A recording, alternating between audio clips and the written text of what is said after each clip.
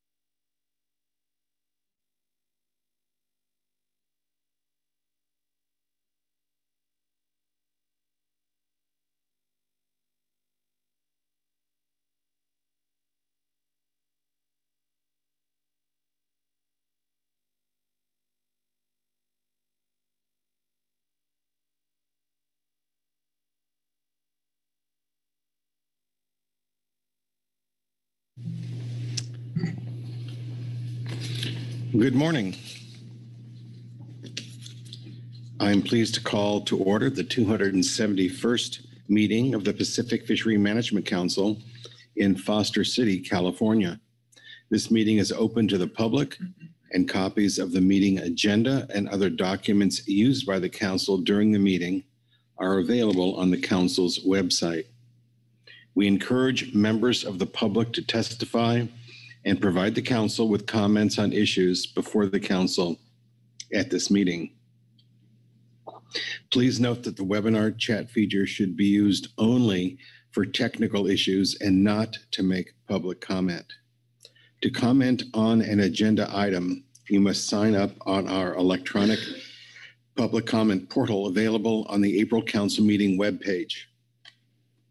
After public comment has begun on an item, no more names will be taken to testify. Each person has one opportunity to testify on each agenda item. Testimony on behalf of another person not in attendance will only be allowed within the period allowed for the person in attendance.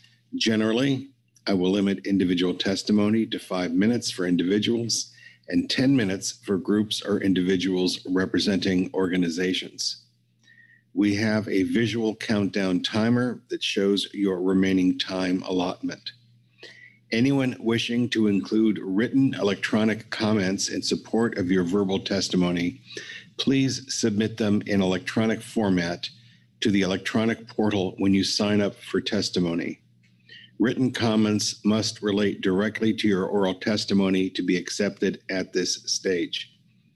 After you speak to the agenda item, the comments will be posted and made part of the official record of the meeting. This meeting is being recorded and live streamed over the internet.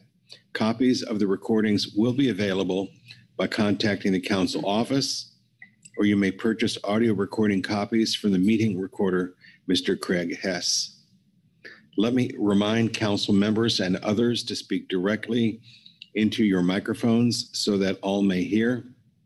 Lastly, I ask that all council members and members of the audience turn off the sound ringers on their cell phones and mute your connection while the council meeting is in session. I'll now ask our Executive Director, Mr. Merrick Burden, to call the roll of council members. Thank you, Mr. Chairman. Good morning, council. I will now call the roll of the 271st session of the Pacific Fishery Management Council. Heather Hall. Here. Phil Anderson. Here. Let's see, do we have Michael Clark or Benjamin Cross?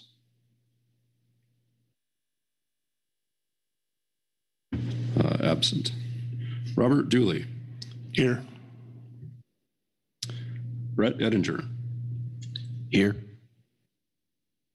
Danny Evenson. Present. Mark Gorelnik. Here. Dave Hansen. Dave Hansen is not present. Pete Hassemer. Present. David Hogan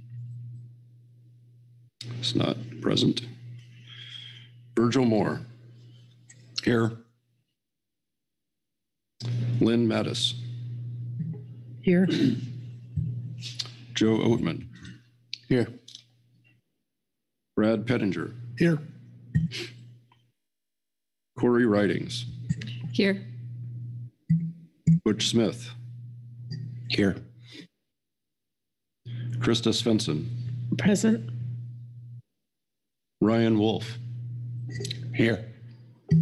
Marcy Yaremko. Here. And that concludes the roll, Mr. Chairman, and you have a quorum. All right, thank you very much.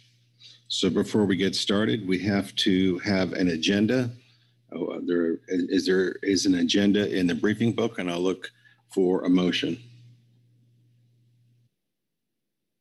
Phil Anderson.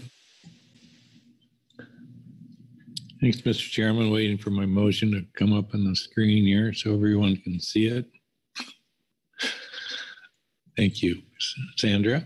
I move that the council approve the council meeting agenda as printed in agenda item A3, April 2023, which includes the strikeout of agenda item E7, Southern Resident Killer Whale, Chinook Threshold, and other fishery management plan clarifications scoping.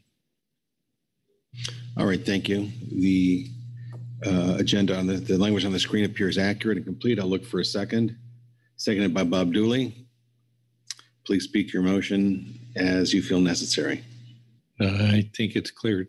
It's a All right. Great agenda. We're going to have a great week. All right. I'm not seeing any hands for discussion, so I'll call the question. All those in favor say aye. Aye. Opposed, no. Abstentions. Motion passes unanimously. We have an agenda, so we have something to do this week. So next, I'll call on our Executive Director, Merrick Burton, for his report. Thank you, Mr. Chairman. This is agenda item A4, the Executive Director's report. The Executive Director's report to the Council typically provides information on informational reports, changes to Council membership, advisory body, and committee alternates that are in place for the current meeting, activities of staff and Council members that have occurred since the last meeting, and other updates not announced elsewhere that may warrant summarization. As I indicated at the last meeting, my new practice is going to be to provide you a written report. Because of our briefing book timing, there are some things that have happened since the report that I will summarize verbally. So starting from the top of this report, we are continuing to provide COVID protocols. Per usual, those are contained in the general information portion of your briefing book packet.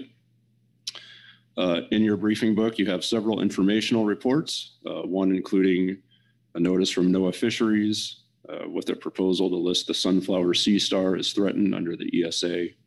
There's a trawl rationalization compliance summary. There's an Office of Law Enforcement priorities report. We received a report concerning NOAA's West Coast Geographic Strategic Plan, and also included is a obituary for Miss Michelle Longo-Eder, someone who is very important to this community. We have a chair's reception planned for this evening, 6 p.m. It will occur right out here in the foyer area out in front of the ballroom. Let's see, moving forward, we do have several advisory body alternates listed there in the table. A few additional alternates came through after this report was placed in the briefing book. Those alternates are, let's see, on the SAS, Mark Newell is sitting in place of Darius Peak. And on the Groundfish Advisory Panel, we have Chris, I'm probably going to butcher this, Chris Salwin, sitting in place for Paul Moranti. Let's see, continuing on. We do have a couple of things happening with the Council Coordination Committee. Between now and the next meeting, we will meet in Key West. The Gulf Council is the host this year. The chair, vice chairs, myself, and our deputy director will attend. One unique aspect of this meeting is that there will be a special meeting of the deputy directors, which does not happen very often. There's been quite a bit of change in the deputy directors across the councils. A lot of the deputy directors are sharing information on operations and lessons learned, and that will be the focus of their meeting. Also, one item to note, the CCC's area management subgroup has been hard at work. They've been pulling together a mapping exercise that documents all of the conservation areas implemented by the regional councils throughout the U.S. That mapping exercise is going to be complemented with a journal article that should be submitted later this year. I don't have a hard date in mind, but it is underway and in the works. And also of note, NIMS has been undertaking a similar exercise and recently requested, and we have granted to them the data that we compiled, that the councils have compiled for this exercise for NOAA's usage. So what that tells me is that we should be singing the same tune regarding conservation areas that have been implemented through fishery management measures around the country. So that concludes my executive director's report. Mr. Chairman, I am happy to take any questions. All right. Are there any questions on the ED report? All right. Thank you very much, Merrick. That'll take us to our next agenda item, which is open public comment. I know that we have a comment from Greg Bush from the Office of Law Enforcement. Are you with us? Thank you, Mr. Chair. Good morning, Mr. Chair and members of the council. My name is Greg Bush. I'm the Assistant Director of National Marine Fisheries Service, Office of Law Enforcement, West Coast Division, and I'll be speaking briefly on Information Report 3, Request for Comments, NOAA's Office of Law Enforcement Priorities. NOAA Fisheries Office of Law Enforcement formally updates its enforcement priorities every 5 years. OLE's draft priorities for FY23 through 27 are included in Information Report 3. This draft was developed with input from customer and partner agencies and is now available for public comment through April 17th. The enforcement priorities are broken down by division and categories, which include sustainable fisheries, protected resources, IUU fishing, and international treaties and programs, seafood fraud, wildlife trafficking, and national marine sanctuaries and monuments. OLE will review comments and post the final approved version of its enforcement priorities document on its website later this spring. Thank you, and I'll take any questions. All right, thank you very much, Greg. Are there questions of Greg on the Office of Law Enforcement report? Thank you very much. We have 4 folks who have signed up for public comment. We'll get those names up on the screen here in a moment. And the first speaker is Harrison Ibach.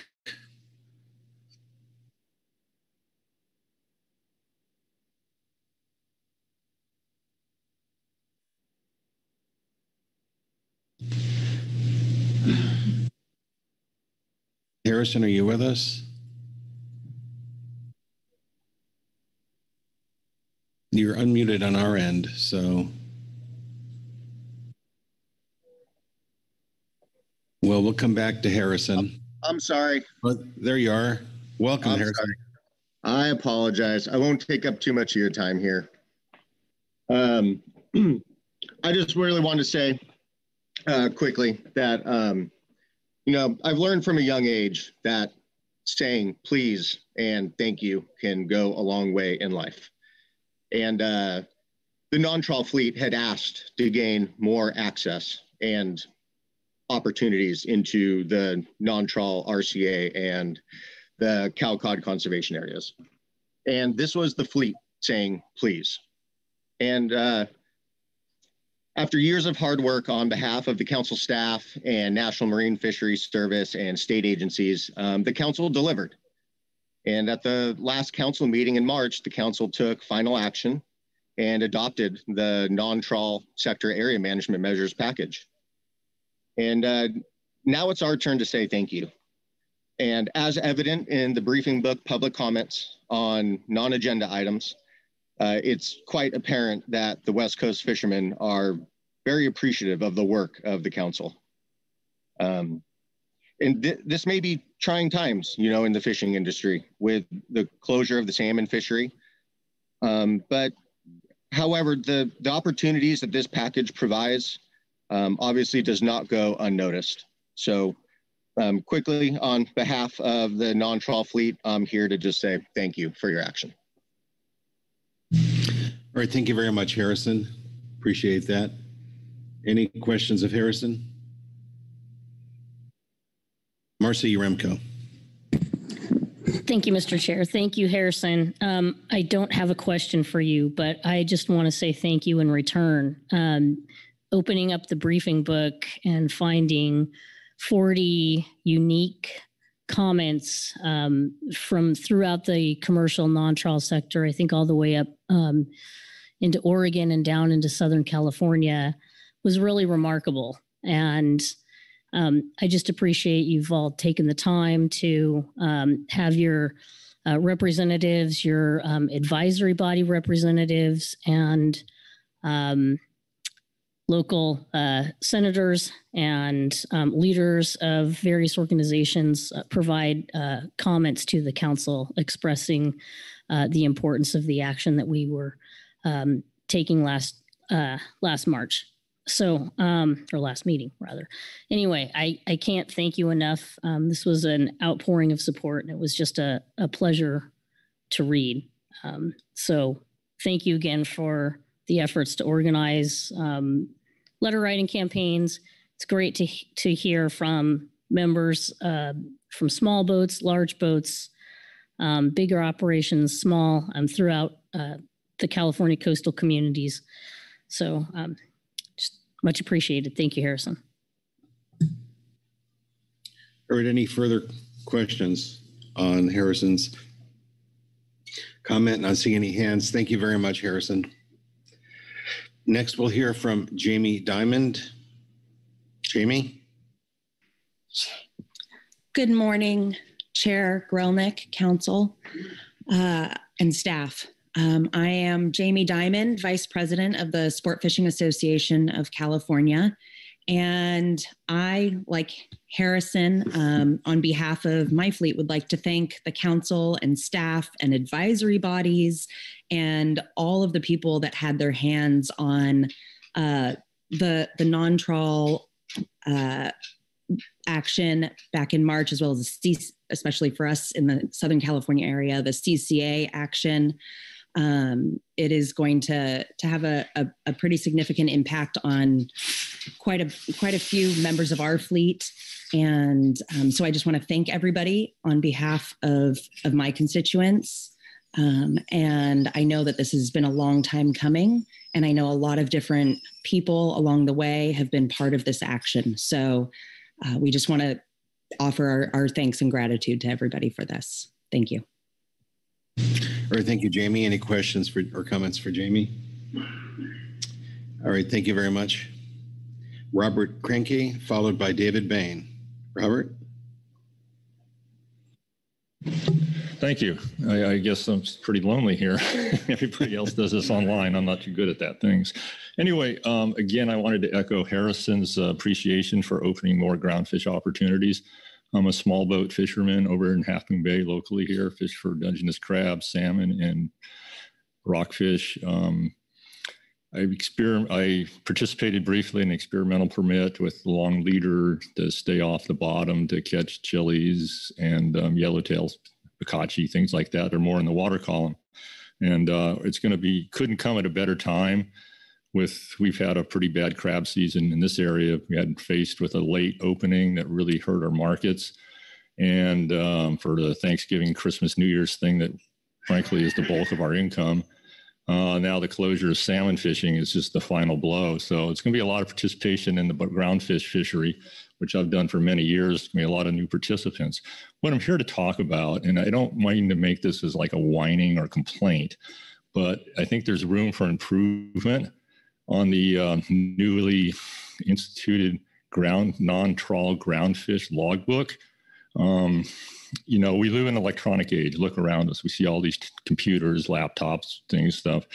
And, you know, some of it I really embrace. Some of it is not too friendly for a lot of us. The other thing with this logbook thing is now, as fishermen, we're asked to collect real-time data, essentially aboard our vessels. Some of us fish in like center console open boats where our only electronic device other than our seal electronics that we use for navigation and fish finding are our cell phones, and they're generally in our locked glove box so they don't get destroyed. I recently dropped my phone into standing water and had to buy a new $1,000 phone, which is not very fun and losing a lot of data.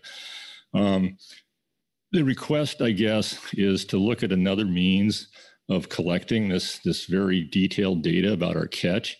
I mean, we all fish in federal waters with VMS, so, you know, we're pinging I think it's every 15 minutes now. So there's really real-time data where we are. Our landing receipts definitely denote what species we're catching, how many pounds, our area, which is a block number, which admittedly is pretty large and vague. Anyway, back to the real-time data collecting. We've all tried to use a cell phone or something with wet fingers. It plain doesn't work. Counting paper logs and stuff we can do. It's not ideal, certainly. And then we have to, at the end of the day, I guess, have another burden when we're tired and just want to go home and have a shower and eat dinner or something, filling out more forms. And I'm really kind of puzzled as to why such a need for such detailed information. We all take observers for a 2-month period every year, and they're our hands-on data collector, and that's fine. You know, I have a very good relationship with our guy, Kevin. I mean, I invite him for dinner at my house and stuff even. And so it's not we're adversaries to observing or anything. It's just an additional burden. Oftentimes this rockfish, there's a very small window, like 2 hours a day when they're really biting. And I mean, I fish by myself and it's on my only hand, all hands on deck. And I'm literally hopping from the front of the boat to the back of the boat, undoing fish, putting them on ice, trying to catch more. And it's just something I don't think that provides really any useful information that isn't gathered in other places. And so maybe someone can get back to me in the future and we can come up with a solution of maybe a simplified log or something. I mean, hook spacing, number of hooks used, things like that. I mean, I have to understand in the management practices, it's really how much we're taking out of the ocean is what council uses for a management tool to set quotas and stuff. And I'm really thankful. I mean, our quotas have gone nothing but upwards. And again, like I say, it couldn't happen at a better time based on the challenges we're facing this year. Anyway, that's all I have to say, and thank you for listening. All right, thank you very much, Robert. Questions for Robert? Marcy Remco.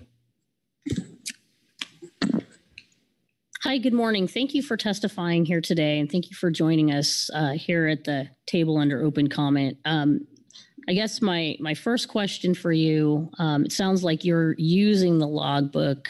The requirement took effect in January, so it sounds like you have some experience with it on the water. And maybe I didn't quite catch if you're using the electronic version or if you're using the paper version.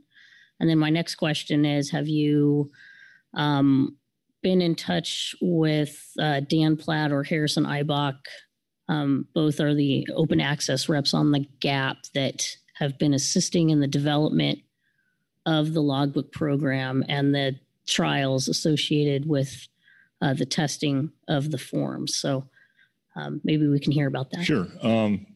Frankly, I'm kind of embarrassed to say I've not used it yet. I'm just going on information others. I know I haven't spoken with Harrison, but the few I've talked to were very frustrated with it. And I know someone who has direct input to Harrison, and he's made several comments to Harrison. So I've fished inside of 3 miles so far, so it has not been a requirement. This time of year is, through water conditions of temperature and water clarity or something, I've found is not the most productive time for me to do bottom fishing. We got stopped on crab fishing, so that's coming to a halt here real quick. Anyway, so I don't speak from personal experiences. I'm just relaying experiences that others have voiced to me that don't feel like making public testimony. So I will get in contact with Harrison. He sounds, through a guy I know, is the point of contact probably, and maybe at the Gap or something. I guess it's all virtual this time. It's not in person. So I'll try to participate in that. Thank you, Mr. Chair. Thank you. Further questions? Bob Dooley. Thank you, Robert, for testifying. Thank you, Mr. Chair. I live in Half Moon Bay. Yeah, I recognize your name. Yeah. You have some very large vessels. Please contact me. Okay. And let's get together, have a cup of coffee, and I'll do my best to tell you what I know and point you in the right direction. But I appreciate you coming forward. Well, I appreciate that invitation. All right. Any further questions? Thank you very much for your testimony. Okay. Have a great day. You too. All right. David Bain, you are up. Welcome. Good morning, everyone. I'm Dr. David Bain. I'm Chief Scientist for Orca Conservancy. We're a Seattle-based nonprofit with tens of thousands of members around the world. We work to conserve killer whale populations worldwide, but our focus is on southern resident killer whales. New information available since the adoption of Amendment 21 suggests it needs to be updated to prevent Chinook harvest from jeopardizing the recovery of southern resident killer whales. Amendment 21 was intended to prevent population decline. Under the Lacey et al. Model, maintaining prey availability was expected to sustain a population of over 75 whales for about 100 years. However, the population has already dropped to 73. Southern resident population dynamics are correlated with range-wide prey availability from Central California through British Columbia and some years to Southeast Alaska. While Amendment 21 is intended to maintain prey availability in the north of Falcon portion of the range, the collapse of runs in California mean more fish will be needed for southern residents in the north of Falcon area due to lesser prey availability in California. Third, a recent paper on inbreeding suggests the population will continue to decline even with constant prey availability, rather than remain fairly constant as predicted by Lacey et al. Further, the increase in inbreeding depression over the last generation suggests that the prey availability in the baseline period is no longer sufficient to sustain the population, even if inbreeding alone would not result in decline. We urge the Council to update the threshold set in Amendment 21 in light of the new data. In the meantime, the quota for north of Falcon should be set in accord with the lowest alternative. In addition, we suggest the Council develop a process to shift harvest riverward of where southern residents feed. This would maximize prey availability to the whales while minimizing the impact on fisheries. The new data on inbreeding suggests that action to recover southern residents is urgent.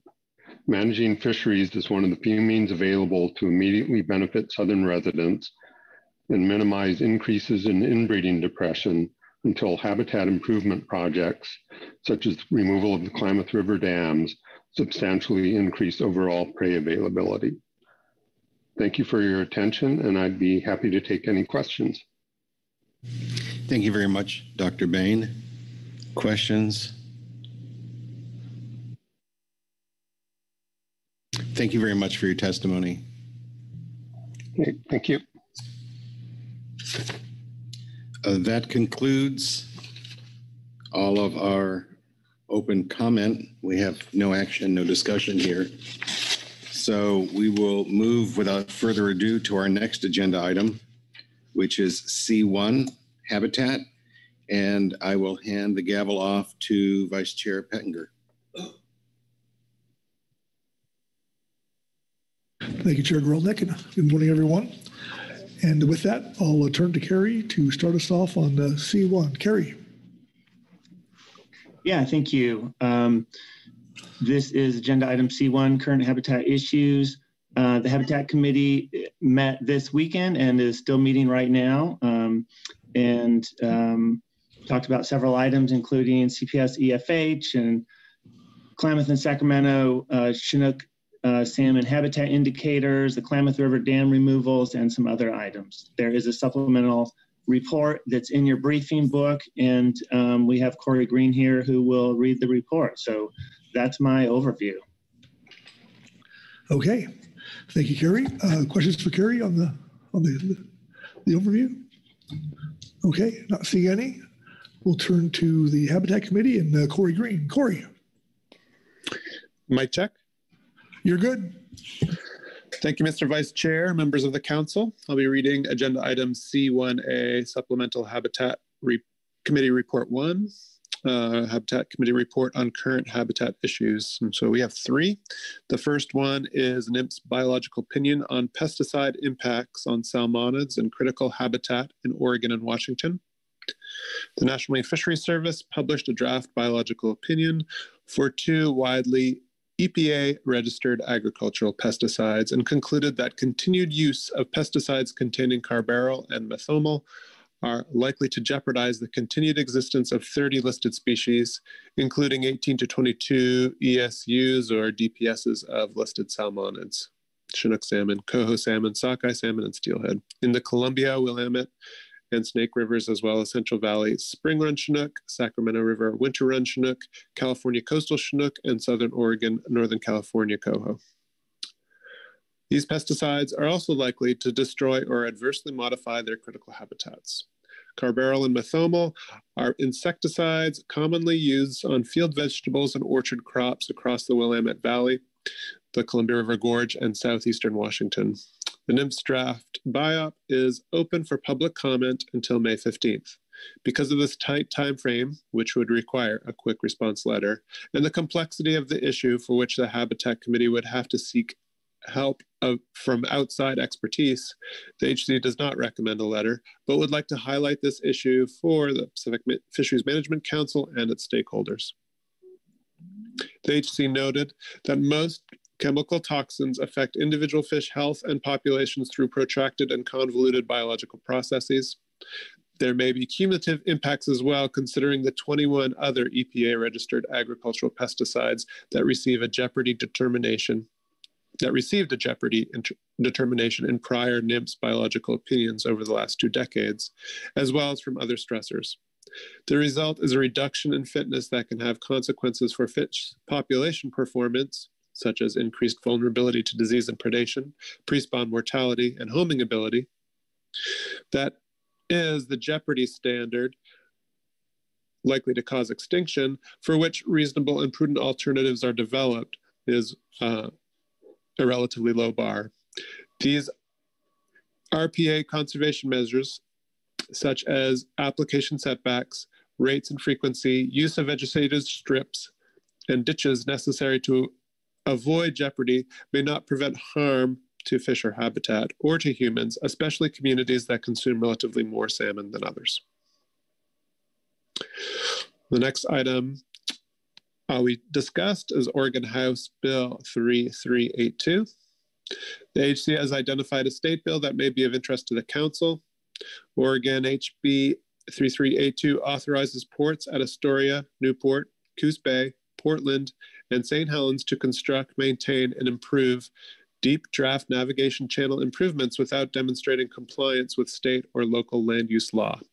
This would apply to activities located within or adjacent to a federal navigation channel or on land controlled by a port having property interests served by channel improvements. If successful, this bill will deepen the estuaries, potentially significantly reducing rearing habitat for coho, Chinook salmon, and shellfish. As explained in joint written testimony by Oregon Natural Resources agencies, such as the Department of Land and Conservation and Development, Division of State Lands, and the Oregon Department of Fish and Wildlife, to the Oregon Joint Legislative Committee on Transportation, this bill could affect the state's authority to implement the state's Coastal Zone Management Program and Coastal Zone Management Act federal consistency authority. The bill could also undermine Oregon's statewide planning goals and local land use regulations. In that testimony, ODFW expressed concern that the bill could affect the delisting of Oregon coast coho salmon. ODFW believes there is a high potential for delisting in the next 5-year status review scheduled for 2027 due to successful management actions implemented under state and federal conservation and recovery plans.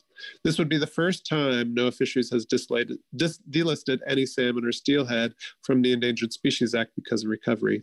The state is concerned that the bill may jeopardize NOAA's confidence in Oregon's ability to provide protections for salmonid habitat, thus jeopardizing the delisting of Oregon coast coho salmon. The HC believes the bill would also set a bad precedent to allow special interests to waive land use regulation review.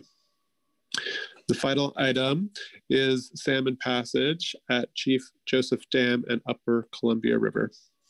The HC received an update on the efforts to introduce salmon to the previously blocked area above Chief Joseph Dam on the Columbia River by Casey Baldwin from the Confederated Tribes of the Colville Reservation.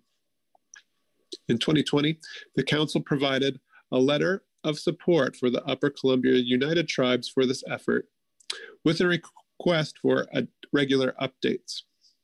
UCUT has completed phase 1 of this project, which included a scientific phased approach to modeling habitat availability and suitability, stock options, and salmon survival. UCUT has moved on to phase 2, which is implementation of pilot projects, monitoring, evaluation, and adaptive management, design and testing reintroduction strategies, and evaluating fish passage facilities. Phase 2 is a roadmap on how they intend to implement the reintroduction, starting at the dam furthest downstream and working stepwise upstream. They are establishing access to sources of non-ESA Chinook and sockeye salmon stocks and testing key assumptions around life cycle modeling. During this process, they began moving fish above the dams for cultural and educational releases to address short-term tribal goals.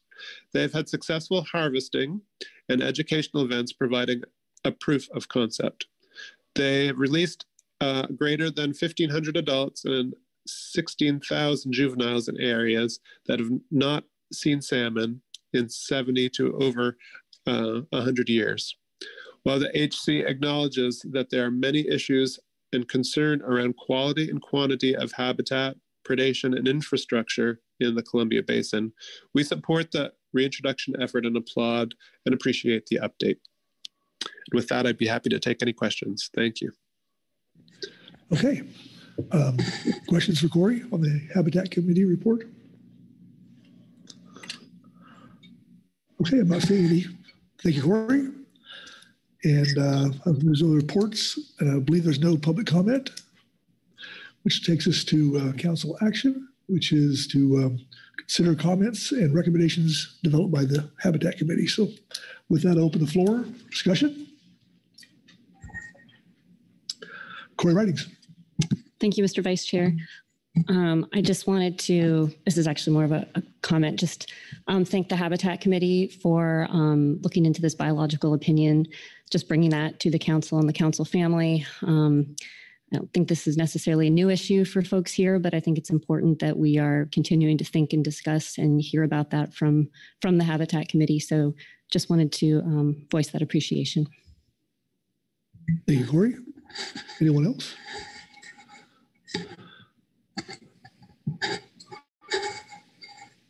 Okay. All right. With that, I'll turn to Carrie. Carrie, how are we doing on this? Yeah, thank you, Mr. Vice Chair. I think you're doing fine. There were no specific requests or recommendations, and so this was more of a discussion and informational item. So if there's no further direction, then that concludes your business on this agenda item. Okay. Thank you, Carrie. With that will take us to Civic Halibut in D1. And with that, I'll turn to Robin. Is she online? We might want a little quicker than... Pause for a second here. Yeah, we'll just pause for a second here.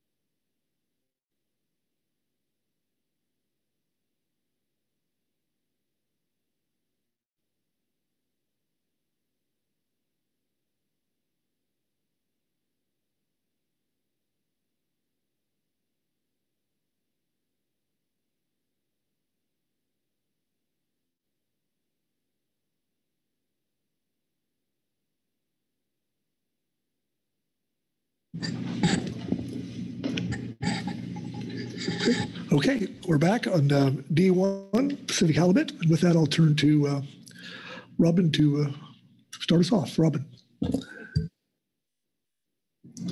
Thank you, Mr. Vice Chair. This is agenda item D1, the incidental catch limits for the 2023 salmon troll fishery final action.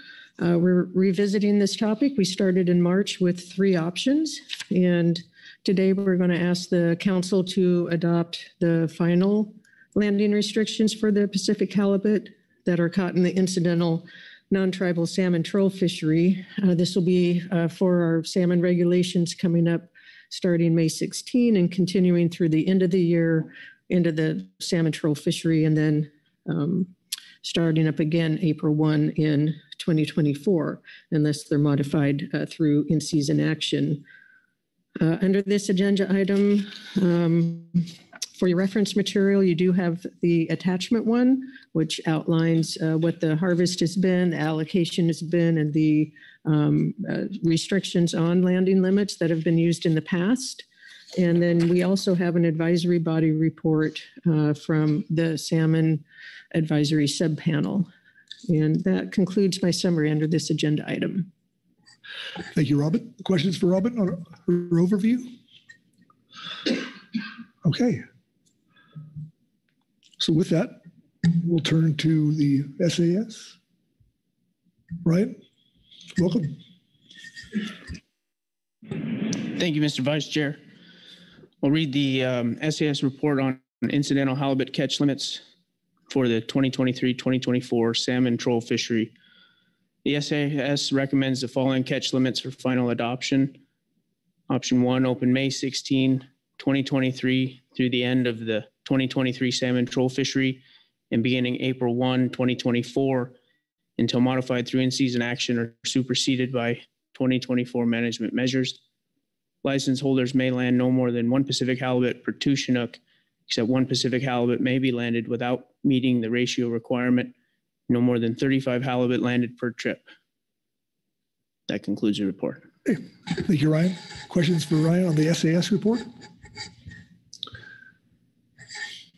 I think you're good. Thank you. Thank you. All right. It takes care of the, we have 1 public comment. Oh, all right. We'll have them pull it up here.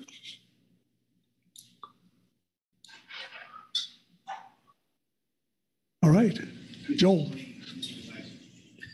Is that on there? Good morning, Mr. Vice Chair, members of the council. Thank you for giving me the time to state. My name is Joel Kawahara. I'm a salmon troller from Quilcene, Washington. I want to speak in support of the SAS decision for the incidental halibut in the troll fishery.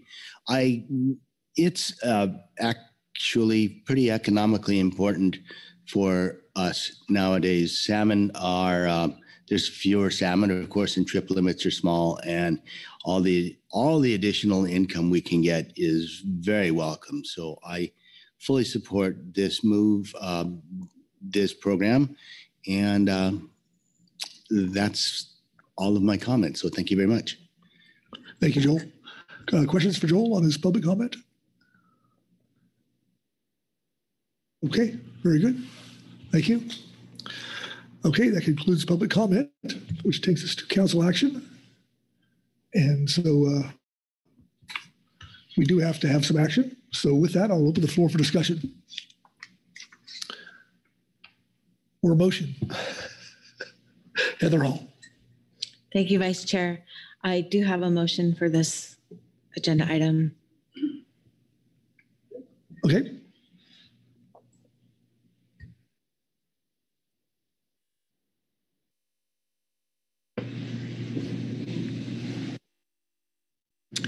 I move the council adopt the option 1 catch limit for the 2023 salmon fishery as described in the supplemental salmon advisory subpanel report under agenda item D1A, April 2023.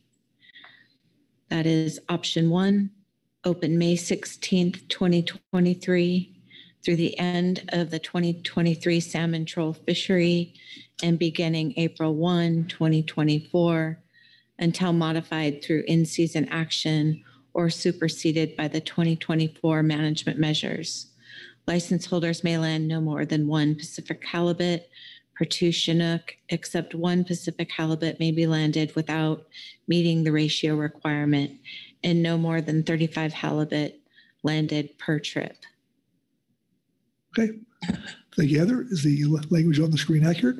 Yes, it is. Okay. Looking for a second. Second by Butch Smith. Thank you, Butch. Okay. Heather, please speak to your motion as needed. Yes, thank you. I think the SAS has discussed this and reviewed the allocation this year, which is very similar to last year. This option reflects status quo from the landing ratio that was adopted for the 2022 season. This can be amended through in-season action if the allocation is projected to be reached before the end of the salmon season. And so I think that's it. Thank you. Thank you, Heather. Anyone else? Discussion for the questions for the bushmaker? Marcy Renko. Marcy. Thank you, Mr. Vice Chair. Believe you said we're in discussion. Thank you. I'll be supporting the motion. Thank you, Heather. Just wanting to flag that I'm looking forward to additional discussions about the catch sharing plan that will be occurring in our advisory body arenas here. Already is underway, started back in March. I'm noting that attachment 1 of our materials, as shown, since 2020, the incidental catch of salmon or halibut in the salmon fishery has not attained its allocation under the catch sharing plan. And I'd also note that the rollover provisions that exist from the directed commercial fishery can roll into the salmon troll fishery as well. So I don't think that's happened in a while, but just things to think about as we're looking forward and thinking about longer term changes that might be in order for our catch sharing plan so that we can work collectively to ensure that we attain our Area 2A TAC. Thank you. Thank you, Marcy. Anyone else? All right. Well, seeing no hands, I'll call for the question. So all those in favor signify by saying aye. Aye. Aye. Opposed, no. Abstentions? Okay. Motion passes unanimously. Okay. Thank you, Heather. Robin? Thank you, Mr. Vice Chair. You made quick work of this halibut topic, and I believe you've finished everything you needed to do. Thank you. Okay. Very good. We're moving quickly to the agenda here. So next up will be E1. And Robin, I'll turn back to you again. Okay. Okay, we'll just wait here for a little bit for get the seats moved around a little bit. So I forgot.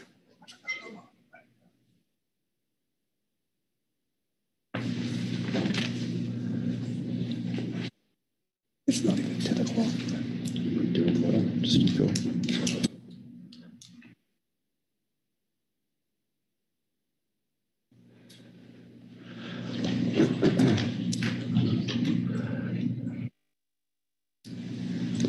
All right. Okay, Robin. So,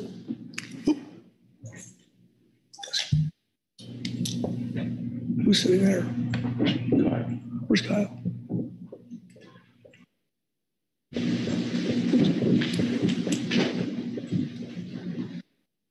Kyle. Is he coming?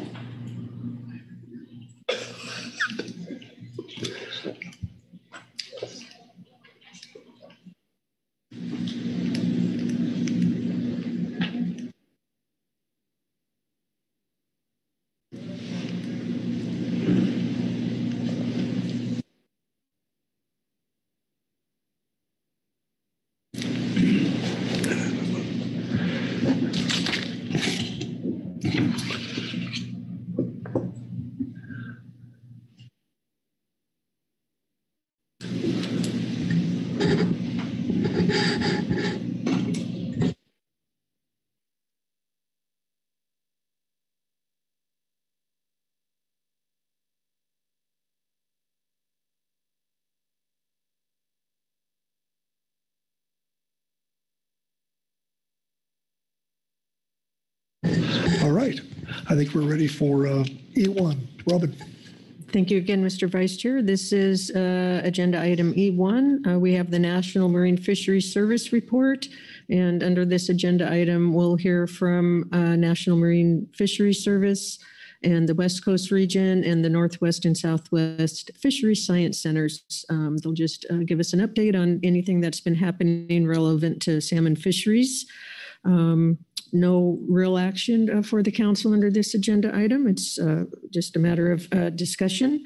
You do have a NEPS report under this item, and we have, I believe, Susan Bishop here to brief the council on NEPS activities. Okay, questions for Robin on that overview? All right. With that, Susan, welcome. Thank you, Mr. Vice Chair. I'll be speaking to agenda item E1, NIMS report, and also supplemental NIMS report E1B. My report will be very short. Most of the items of interest to the council were covered in our report in March. Then the only thing I have to add is that we have officially reinitiated consultation on California coastal Chinook and are beginning to work on the new biological opinion there. Otherwise, I would just draw your attention to the supplemental NIMS report, which is a category or a list of science publications from each of the Northwest and Southwest Fisheries Science Centers on topics of interest to the council. I'm happy to answer any questions. Questions for Susan? Nope. That's it. Okay. I guess any public comment? I don't see any. Go on.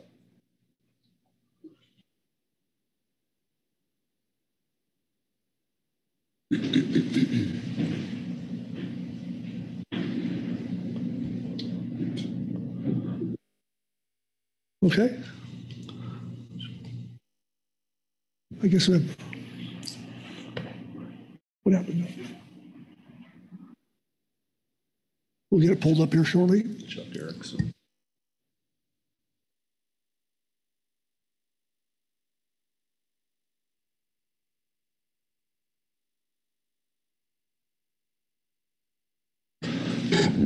What was it? Oh.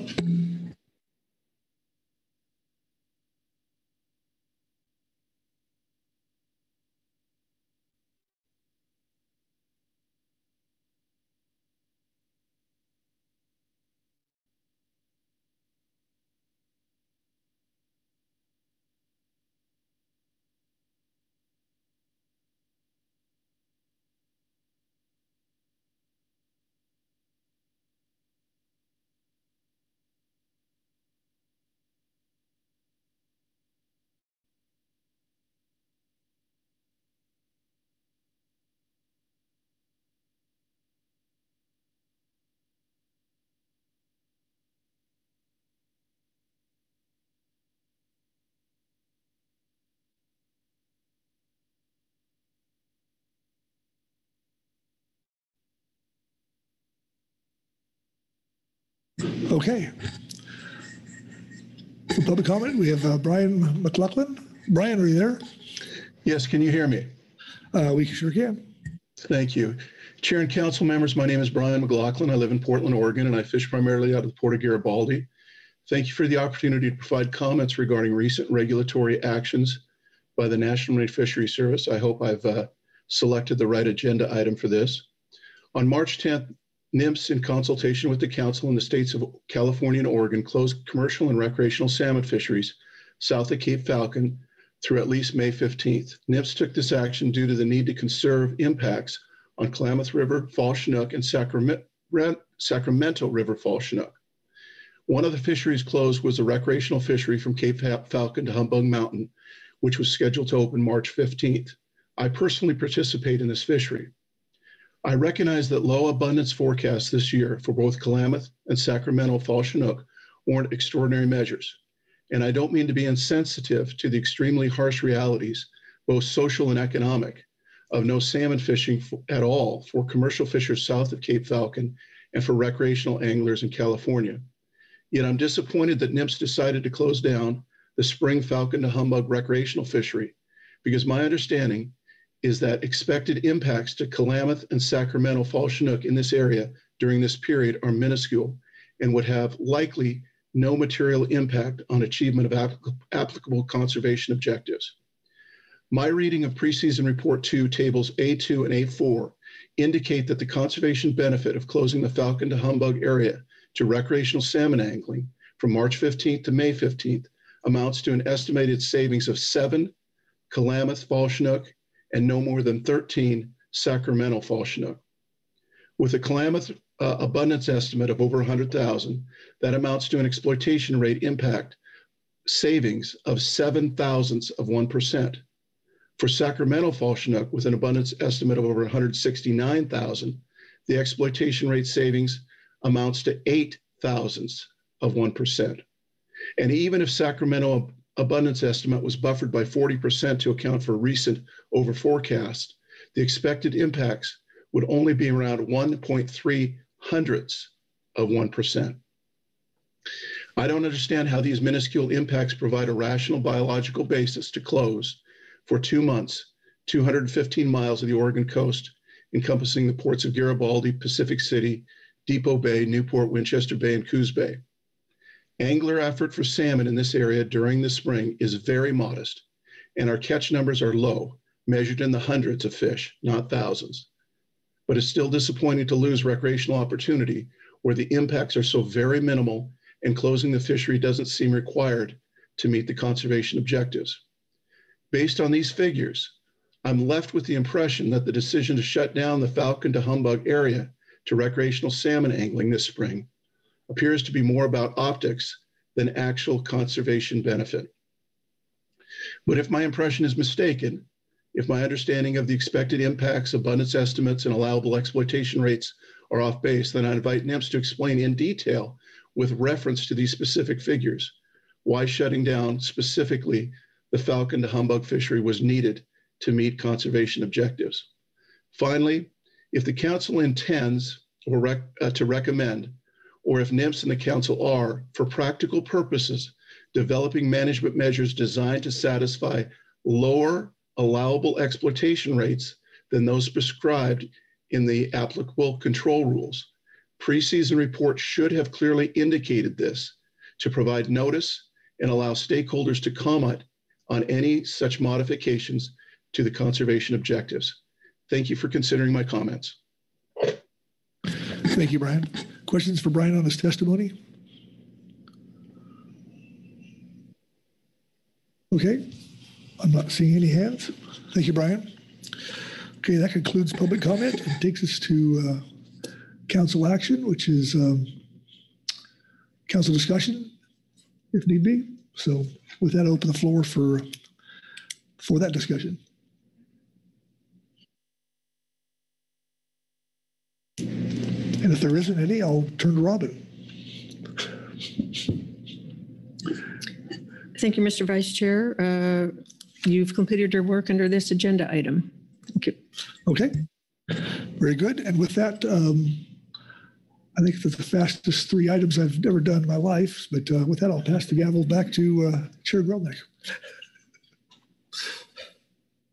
It just demonstrates your development of skill with a gavel. And with that, I'll pass the gavel to Vice Chair Hassemer, who may have an announcement. Thank you, Chair Gurelnik. I think we're going to start this off with a break. Let's take 15 minutes here so everybody can organize their thoughts, and we'll be back at, what time does that give us? 10:15. So we will break.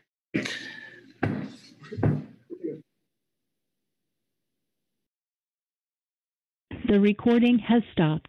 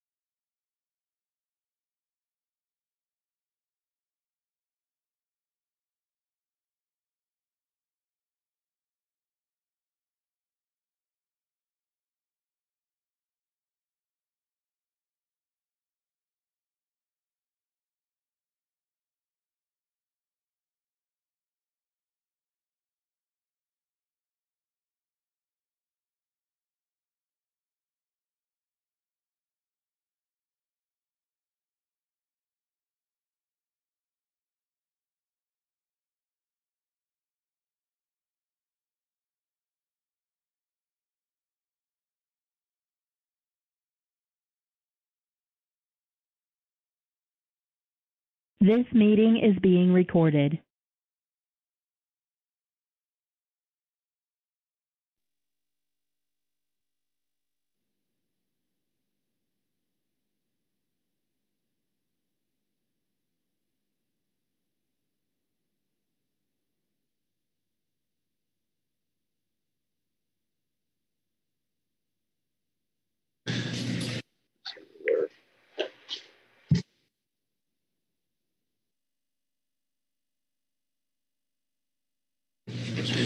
All right, thank you all. I think we're ready to begin again. I thank the previous gavel holders for giving me ample time to complete this agenda item today.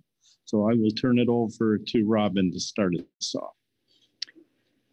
Thank you, Mr. Vice Chair. This is agenda item E2, the tentative adoption of 2023 management measures for analysis. So you remember back in March, we adopted 3 salmon management alternatives. We published those in the preseason report 2, which is available electronically on our website now. And then we also sent those alternatives out for public review. We held our 3 public salmon meeting that the council hosts, and we'll hear from the council members that attended those, summary of what they heard at those meetings. We'll also look to narrow those 3 alternatives down to 1 management alternative so that the STT can run their analysis. And we also have some other information to provide under this agenda item. We'll speak a little bit to the discussions through the North of Cape Falcon Forum. And we also have some reports over the PSC that we'll hear about and discuss any new information that's available since we last met in March. And also under this agenda item, there is some information regarding emergency rules, which may come up as we develop these fisheries. I don't necessarily think that that is the case at this time, but if so, there is information there for the council to review on what the steps would be if that were the case. Nonetheless, by the time we get through this agenda item, we'd ask that the council adopt 2023 ocean salmon management measures for analysis by the STT. And then the STT will return on Monday to provide the results of that work. For reference materials, we do have a bit of a list to walk through. We will have 3 reports. Well, we'll start, I think, with the STT. They'll give a report on what has changed since March. We will also hear from, again, the council representatives that attended the public hearings hosted by the council. We have 3 reports there. We also have a PSC report that will be provided by Phil Anderson. And scrolling down my list, we will also hear a little bit from the co-managers north of Falcon on what kind of work they've been doing since our March meeting. And then we have CDFW report, the SAS report. We'll have the SAS come up and provide their recommendations for this salmon season. And we have 2 tribal reports, one from the Colville tribe and one from the Columbia River tribe.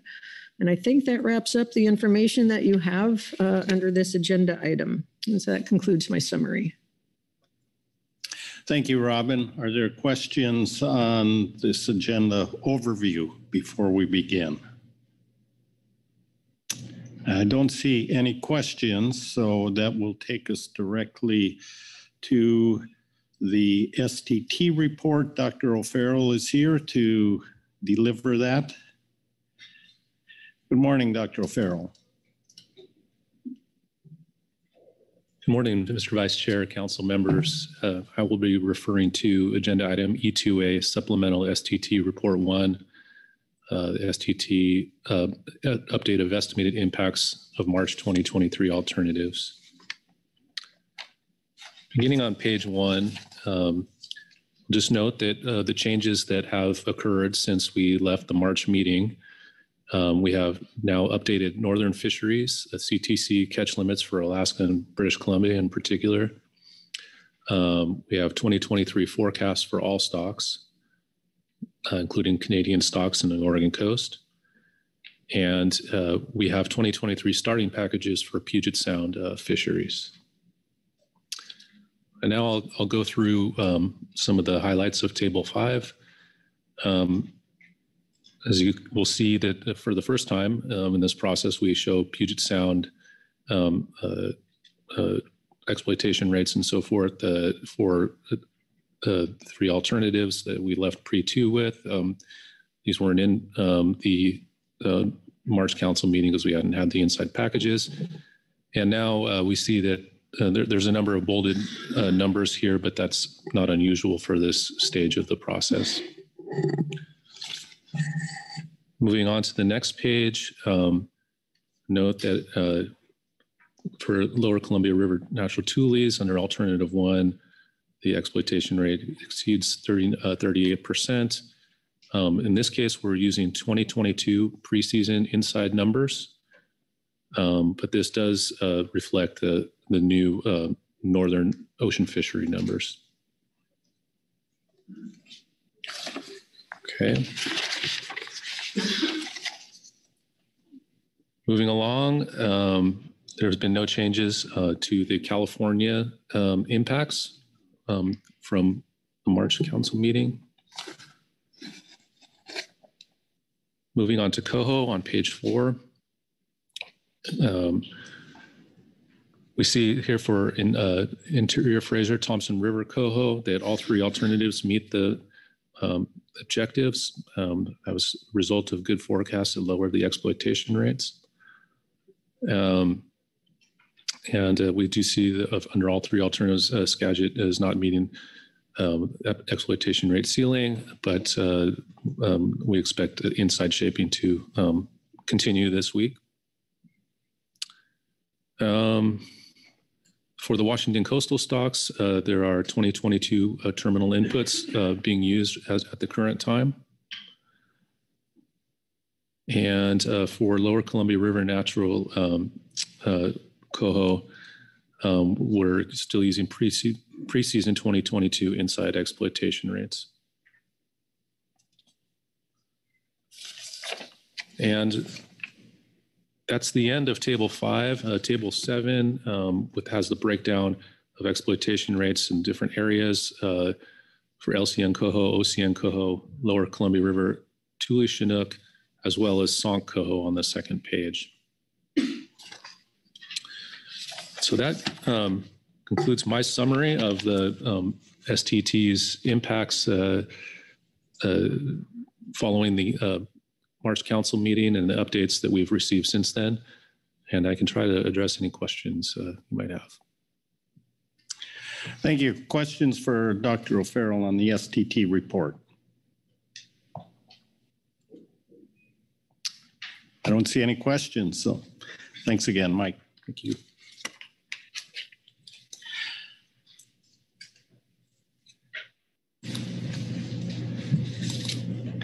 Next, we will move on to the summary of the public hearings that were held, and we'll start in the north again. Kyle Addix.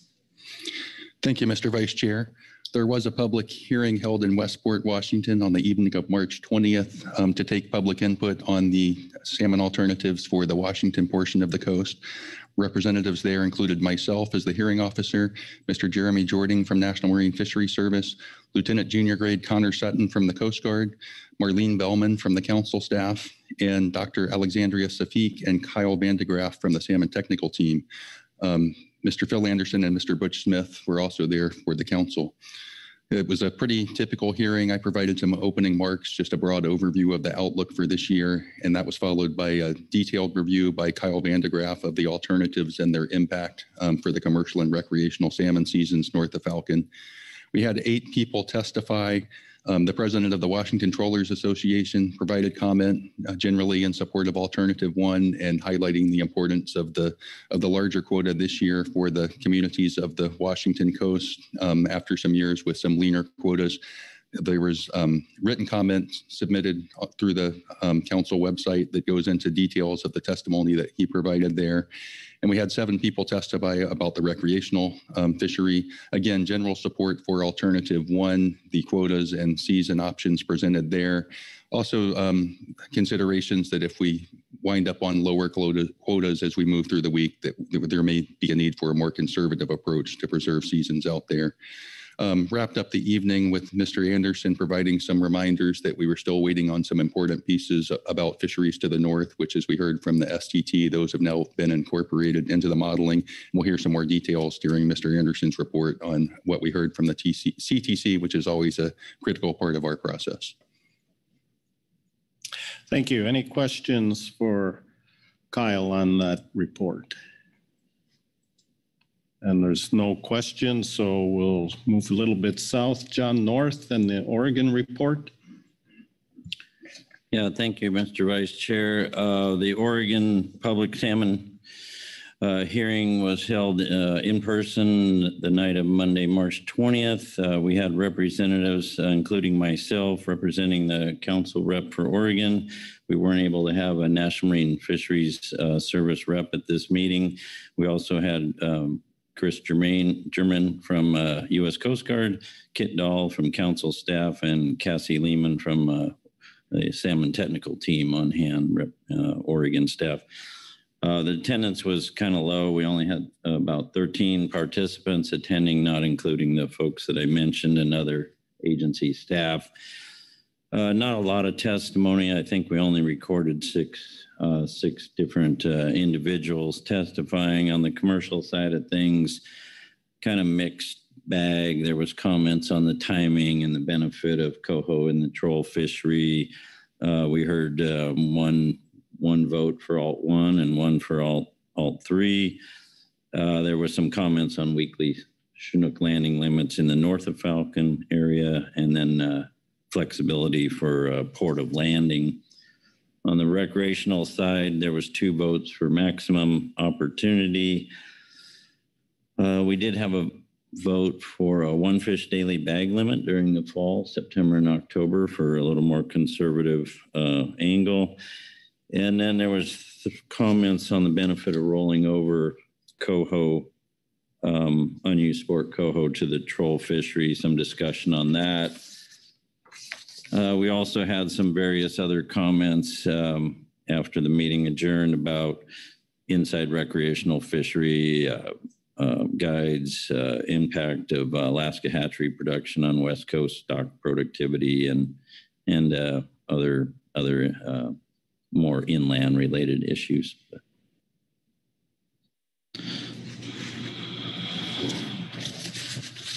Thank you, John. Any questions on the Oregon report? And there's no questions, so I will turn to Chair Gorelnik to give us the report from the California meetings. Thank you, Vice Chair Hassemer. Yes, we held a hearing in Santa Rosa, California on Tuesday, March 21, during a pretty violent storm, indicating the gods were angry with our salmon situation. Aside from myself, we had Ms. Shannon Penna from the National Marine Fisheries Service, Lieutenant Devin Syke from the Coast Guard, Ms. Robin Elke was there for council staff. And we had all the other California council representatives, Bob Dooley, Marcy Yaremko, and Corey Ridings, were also in attendance, along with 2 members of the SAS, George Bradshaw and John Atkinson. And we had a number of members of the agency staff from the California Department of Fish and Wildlife.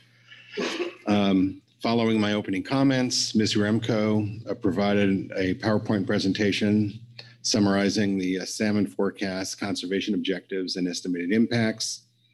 We had about 50 people in attendance at the meeting. It was very well attended, far better attended than I had expected.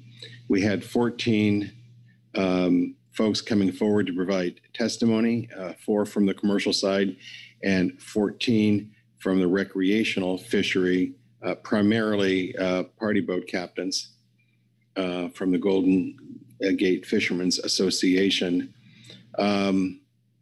The commercial troll folks supported a full closure, and for the most part, the speakers on behalf of the recreational fishery also supported a full closure. One testifier sought a 10-day season. Comments throughout from both sectors focused on the need for change in management and or water management, salmon management and or water management. A point was made that we don't control the water, and the only knob we have to turn, as Brett Carmos has said, is hooks in the water. There was some comments that we should be looking also at the San Joaquin River salmon stock in addition to the Sacramento River salmon stock when it comes to establishing seasons.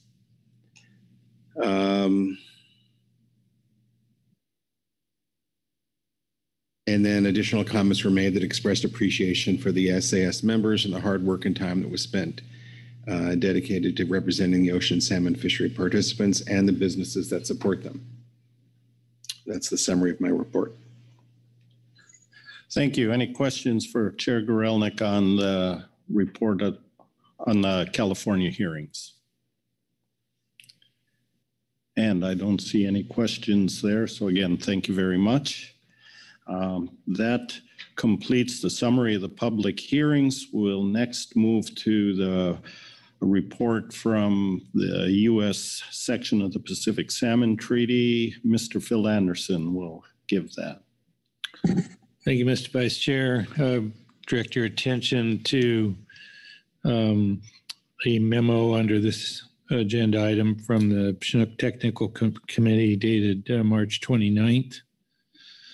The Chinook Technical Committee resides within the Pacific Salmon Commission. It's comprised of about 35 individuals. It's a bilateral committee made up of scientists from both Canada and the United States. Our two U.S. co-chairs are Milo Atkinson and John Kerry. The Chinook Technical Committee provided the Pacific Salmon Commission by way of this memo that is in your briefing book. The memo provides the Commission with the results of the just completed calibration of CLB 2304 of the Pacific Salmon Commission Chinook model for 2023. The calibration provides the 2023 preseason abundance indices for determining the annual catch limits for the northern British Columbia troll and Haida Gwaii sport and the west coast of Vancouver Island troll and outside sport aggregate abundance-based management fisheries. The calibration also provides the abundance indices required for determining the 2022 postseason annual catch limits for all three AABM fisheries, including Southeast Alaska, Cape Suckling to the Dixon entrance, known as the SEAC, as well as northern BC and west coast of Vancouver Island. It's important to note that the Pacific Salmon Commission adopted a new multivariant model in conjunction with a 17-tier that you'll see in Appendix Table A1 on February 16th, 2023, to determine the preseason annual catch limit for the Southeast Alaska AABM fishery for 2023. This multivariant model utilizes the Pacific Salmon Chinook model, preseason AI, as well as the catch per unit of effort that comes from the early winter power troll fishery in District 113 of Southeast Alaska for stat weeks 41 through 48, and the 1 year ahead projected AI from the prior year's PSC Chinook model calibration. The CTC is providing to the Commission by way of this memo the results of the completed multivariant model analysis for 2023. The memo has been provided to the Pacific Fishery Management Council's STT and other managers in the South from state and tribal management entities so that they can update the inputs for the 3 northern fishery areas. And as Dr. O'Farrell indicated, the information that we have in our updated impact sheet includes those updates. I did want to thank and commend the CTC for completing this work on schedule. We were expecting it to have it by April 1st, and as you saw, we got it March 29th, and it represents a lot of work and a lot of coordination between a lot of the scientists from the 2 countries, including our state, federal, and tribal entities on the United States side. So, Mr. Vice Chair, that completes my report. Thank you, Phil. Are there questions for Phil on the Pacific Salmon Commission report? And I see no questions there. So that will take us on. We do have a report, no written report, but a verbal report from the North of Cape Falcon Forum, and or both Kyle Addix and Joe Oatman, whichever one of you wants to go ahead. Kyle Addix, please. Thank you, Mr. Vice Chair. I'll start off, and Mr. Oatman may have things to add. As the council knows, we have a pretty extensive public and co-manager process that goes on leading up to the March council meeting, continuing through March and up to the April council meeting, and actually continues all through this week as we work out all the details of inside fisheries, as we try to link those up with ocean fisheries and make sure we meet all of our management objectives for the Columbia River, coastal Washington, and Puget Sound. As we heard from the STT and our first glimpse of some of the inside Puget Sound Chinook modeling, we know we still have work to do there, making sure we meet all of those ESA objectives. We know we'll have work to do with the package that might get adopted later today, particularly for Thule, Chinook, and the Columbia, and working on inside-outside fisheries there to make sure we meet our ceiling there. So just no recommendations, but I'm sure I'll be asking the council's patience as we work our way through this week and try to come up with fisheries that meet everyone's needs and meet all of those conservation objectives that we have to meet at the end of the week. Thank you, Kyle. Joe, anything to add? Thank you, Mr. Vice Chair. No, I think what Mr. Addix just laid out there was sufficient. Thank you very much. All right, thank you. Any questions on the North of Falcon process? And there are no questions. So again, thank you for updating us on that. That will take us to our management and advisory body reports. And we will start that off with, there is a CDFW, California Department of Fish and Wildlife report, and I believe Grace Easterbrook will be delivering that. Welcome, Grace.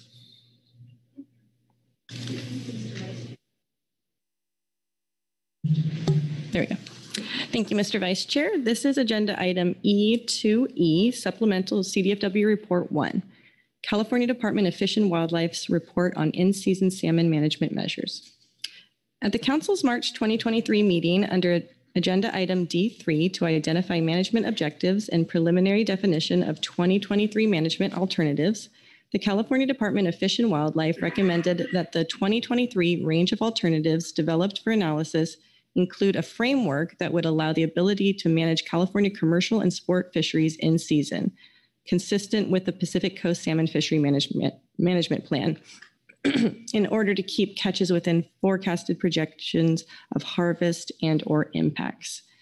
The utility that would be gained by employing use of in-season measures has become apparent in recent years, as California commercial ocean harvests have considerably exceeded preseason projections of ocean exploitation rates and catch, which may be a contributing factor in exceeding Endangered Species Act consultation standards, falling short of predicted harvests in other sectors, and under-attaining expected escapements. In-season fishery management tools exist that can help assure that catches will remain within those projections, including vessel-based limits, bag or landing limits, area closures, time closures, or adjustments to season dates. The recommendations in this report build upon those oral remarks and on written recommendations provided by CDFW to the Council at its November meeting. CDFW notes that although the 2023 salmon season alternatives developed during the March meeting and approved by the Council for public review did not include any California sport or commercial ocean fishery openers for 2023, the final preferred alternative adopted by the Council at this meeting will likely include a number of season openers in April or May of 2024. Those openers and the regulations prescribing and defining the associated management framework would be published as part of the NIMS annual management measures rule that is expected to be effective from May 16th, 2023 through May 15th, 2024. Once new stock forecast information is available, these pre-scheduled springtime openers would be reviewed by management entities and advisory bodies at the Council's March and April 2024 meetings. And routine in-season consideration would be given as to whether adjustments to those start dates or measures are warranted. Ocean and river fisheries are planned based on expected performance in terms of both effort and harvest, and with expectations that fish designated for escapement will escape. However, in postseason reviews of ocean fishery performance over recent seasons, there has been better than predicted performance of the California commercial troll fishery, which catches between 2 and 3 times higher than preseason predictions. Prior to the recent 5 years, high catch rates might suggest that there are more adult fish in the ocean than the forecasts indicated. However, contemporarily, no other metrics suggest the abundance of California stocks is higher than predicted. Quite the contrary. California ocean sport fishery performance, in-river fishery performance, and realized escapement to the Central Valley and Klamath Basins have not met preseason predictions, and in many cases has fallen well short of preseason expectations. Of substantial concern to CDFW is that California's largest Chinook salmon stocks have consistently failed to attain the Fishery Management Plan's minimum escapement goals. Sacramento River Fall Run Chinook escapement has failed to meet the conservation objective of the goal range of 122,000 adults in the last 6 of 8 years. Klamath River Fall Chinook escapement has failed to meet the conservation objective for natural area adults in the last 7 of 8 years. Moreover, repeated and significant exceedances of the age 4 Klamath Ocean Impact Rate cap of 16% have occurred, the consultation standard established to protect ESA-listed California coastal Chinook. As NIMS references in its March 2023 guidance letter, in-season management tools are expected to assist with meeting preseason projections and therefore more likely to achieve conservation objectives. CDFW is also mindful of the role of the preseason process, where stakeholders and agency representatives are using the best available scientific information to negotiate sharing arrangements and other agreements surrounding fishing opportunity, considering the priorities of individual fishery sectors and coastal communities, and when and where fishing opportunity is most valuable. Meanwhile, there is inherent cultural and intrinsic value of salmon resources to citizens, states, and nations that must be also considered. When preseason projections of catch or adult escapement are not realized, there are real costs and consequences to the fishing communities and sectors who are depending on that catch to materialize. And when predicted escapement fails to occur, there are real risks to the cohort those spawning adults were expected to produce. In-season management can help ensure that these expectations, which underlie the fishery planning negotiations between sectors and interests, and which culminate into the final alternative, will stand a better chance of coming to fruition. Projections of total mixed stock catch in California's commercial and recreational fisheries become available for each year during the preseason process and are derived from exploitations of outputs from both the Sacramento and Klamath harvest models once season dates are selected. Those projected catches would be the basis of comparing with near real-time catch information as it becomes available in season. For the commercial troll fishery, CDFW recommends defining vessel-based landing and possession trip limits pre-season with the ability to modify in season. Trips would be prescribed for a defined fishing period. As an example, the fishing period might be weekly, Thursday through Wednesday, like the limits used in Oregon and Washington's fisheries, or it might also be set as a total for fishing periods of consecutive days when the fishing is open that may be less or more than a week long. The vessel-based landing and possession limit or number of remaining open fishing days in the season could be reduced, including fishery closure, if current catch estimates exceed preseason expectations. The initial trip limits would be part of the management measures recommended by the Council to NIMS for adoption in federal regulation. The season dates for which vessel trip limits would be established would be informed by the Salmon Advisory Subpanel and would be evaluated by the Salmon Technical Team and published in analyses available in Pre-2 and Pre-3. These initial limits would then be subject to in-season review and reduction if needed, as catch or other information becomes available. For recreational fisheries, CDFW recommends the ability to modify the bag limit or fishing season dates in season to keep catches within preseason catch projections. CDFW is evaluating the use of sampling procedures similar to methods employed by CDFW in coordination with NIMS and other co-managing agencies for the Pacific halibut and constraining groundfish species to assess the recreational fishery in season to determine if in-season action in the recreational fishery might be necessary. CDFW and NIMS are continuing to evaluate the feasibility of this approach for the salmon fishery and will complete that work prior to the preseason planning for the 2024 salmon fishing season. CDFW would rely on information collected in its ocean fishery monitoring programs to collect catch and effort data in the ocean sport and commercial fisheries as they are happening. CDFW's Ocean Salmon Project employs up to 20 dedicated seasonal employees that monitor the commercial and charter boat fisheries at 13 and 15 primary salmon sample sites, respectively, when seasons are open. Additionally, CDFW's California Recreational Fisheries Survey, or CERFS, is a comprehensive statewide creel census monitoring program that involves deployment of up to 70 seasonal samplers who monitor launch ramps and charter vessels to collect catch and effort information on salmon and other species taken and targeted in recreational fisheries across the state of California.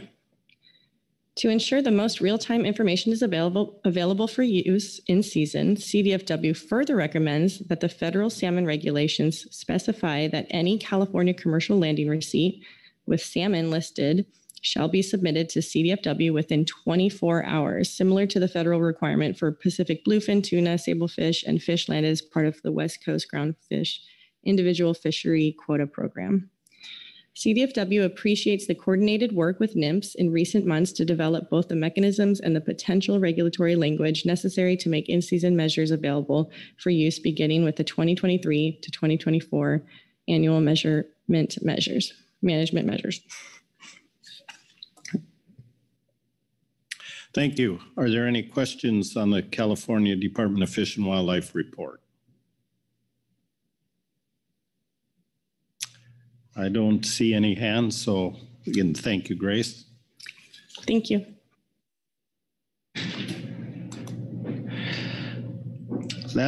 Our next report is the SAS report.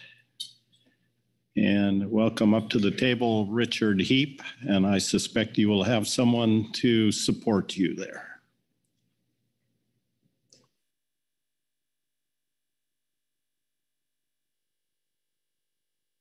Button on this that I can find. There, it's on now. Okay. Thank you, Mr. Vice Chair, council members.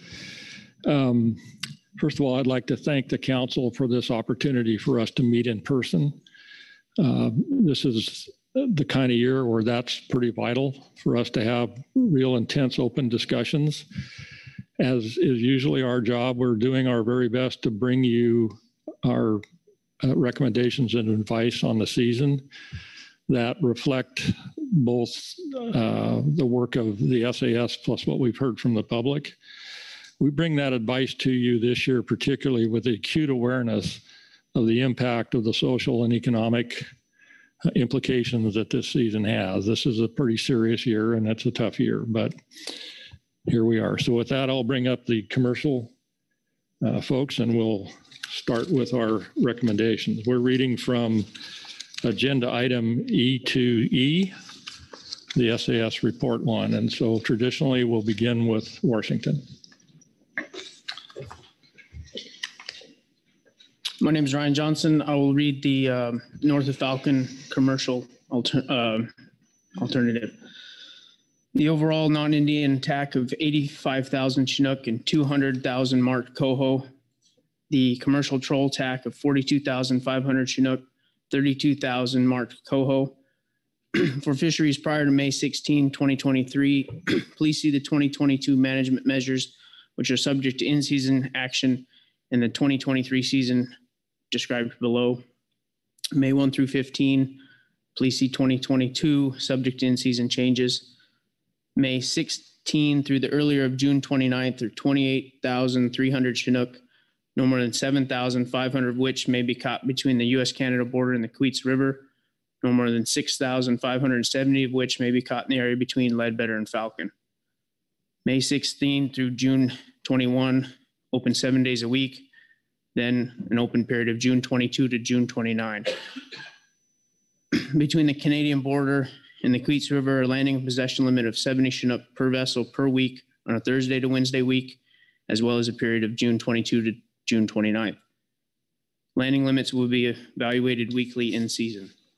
In the area between the Queets River and Ledbetter Point, there's a landing and possession limit of 150 Chinook per landing per week and will be evaluated weekly. Between Ledbetter and Falcon, the landing and possession limit of 60 Chinook that will be evaluated weekly. All salmon except coho, Chinook minimum size limit of 27 inches. When it is estimated that approximately 50% of the overall Chinook quota or any Chinook sub-area guideline has been landed, in-season action may be considered to ensure the quota and sub-area guidelines are not exceeded. If the Chinook quota is exceeded, the excess will be deducted from the all salmon season. In 2024, the season will open May 1, consistent with all preseason regulations in place in this area and sub-areas during May 16 through June 30th, 2023, including sub-area salmon guidelines and quotas, weekly vessel limits, except as described below for vessels fishing or in possession of salmon north of Ledbetter Point. This opening could be modified following council review in March or April in 2024. The summer season is July 1 through the earlier of September 30th, or 14,200 Chinook or 32,000 marked coho, open 7 days a week, all salmon. Chinook minimum size limit of 27 inches, coho minimum size of 16 inches. All coho must be marked. No chum retention north of Cape Alava, Washington in August and September. Landing and possession limit of 150 marked coho per vessel per landing week, Thursday to Wednesday, and those will be evaluated weekly in season. When it is estimated that approximately 50% of the overall Chinook quota has been landed, in-season action may be considered to ensure the quota is not exceeded. An impact-neutral, non-selective coho fishery may be considered through in-season management actions later in the season. Turn the page and do the remainder of the table there. For troll fisheries north of Cape Falcon, mandatory closed areas include the salmon, troll, yellow eye, rockfish conservation area, and the Cape Flattery and Columbia control zones. Vessels must land and deliver within 24 hours of any fishery closure. Vessels may not land east of the CQ River, east of Tongue Point, Oregon. And then the remaining paragraphs are delivery requirements and call-in requirements when changing between regulatory zones at the Ledbetter and Queets River lines. That completes north of Falcon. Thank you. We'll pause there and see if there are any questions on the north of Falcon commercial. And I don't see any, so I'll let you proceed. So the Cape Falcon to Humbug Mountain, September 1 through October 31st, open 7 days per week, all salmon through the earlier of September 30. We're reaching 10,000 non-marked select coho quota, all salmon except coho thereafter. Coho minimum size limit of 16 inches total length and Chinook minimum size limit of 28 inches total length.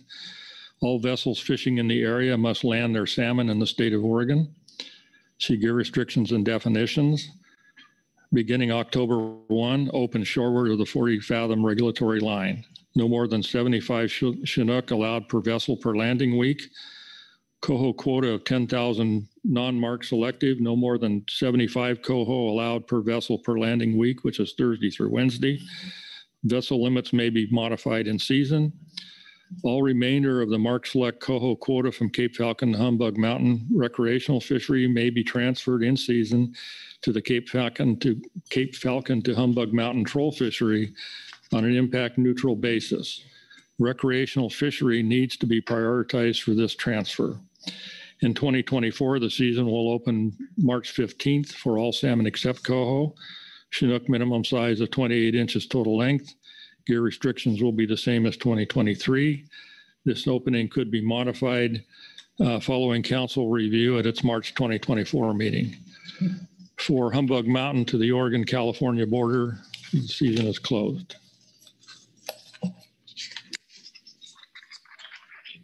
All right, thank you. I'll just pause for any questions so we don't stack too many on that section. But I'm not seeing any hands, so we'll move on to the next. All right, thank you. My name's George Bradshaw. I'll be reading the California commercial troll alternatives. Continuing on the same page, the Oregon-California border to Humboldt South Jetty, California KMZ is closed. In 2024, the season will open May 1 through the earlier of May 31, or a 3,000 Chinook quota.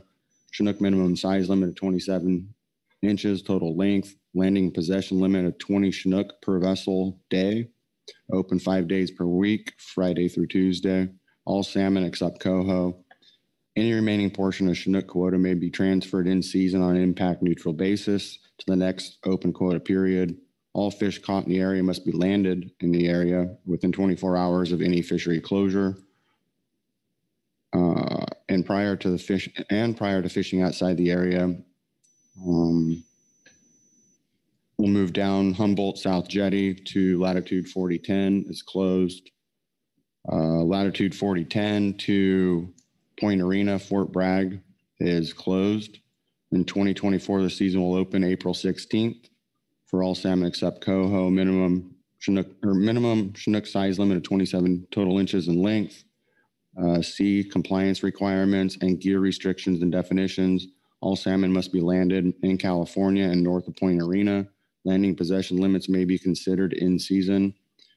This opening could be modified following council review at its March 24 meeting. Point Arena to Pigeon Point, San Francisco, closed. In 2024, season will open May 1 for all salmon except coho. Chinook minimum size limit, 27 inches total length. Same gear restrictions as before. Landing possession limits considered in season could be modified in the March or April 24 meeting. The point raised to Point San Pedro fall target area is also closed. Pigeon Point to the U.S.-Mexico border, the Monterey zone, is closed as well. In 2024, the season will open May 1.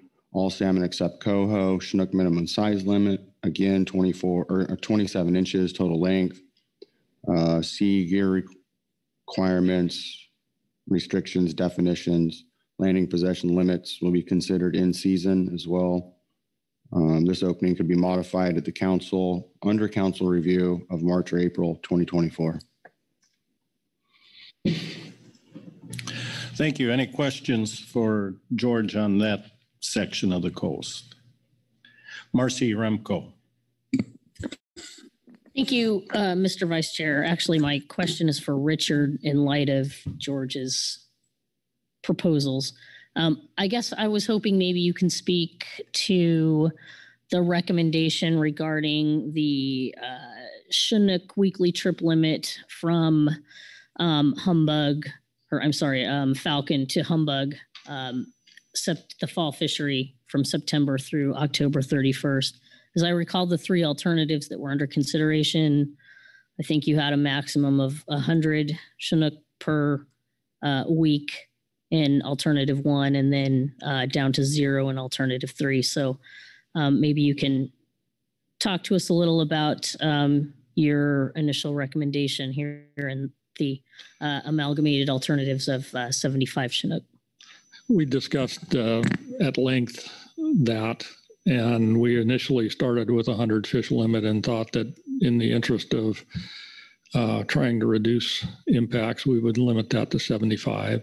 That's also why we brought the fishery inside of the 40 fathom curve in October, was to get us inside to focus on those coastal Chinook that we're trying to intercept and focus that fishery in there. Follow-up, Marcy? Yes, thank you. And so in your assessment and your efforts here to tailor this fall fishery accordingly, what did your analysis show regarding projected impacts to Sacramento and Klamath fish? I don't recall off the top of my head the exact number, but they're small. We're not anticipating creating a large credit card with this fishery. Thank you. All right, thanks. Before these gentlemen leave the table, I'll look for further questions on the package of commercial troll measures. And I don't see any, so that will complete that section. And Richard, I'll turn it back to you. Okay, thank you, Mr. Vice Chair. We'll bring up the recreational folks.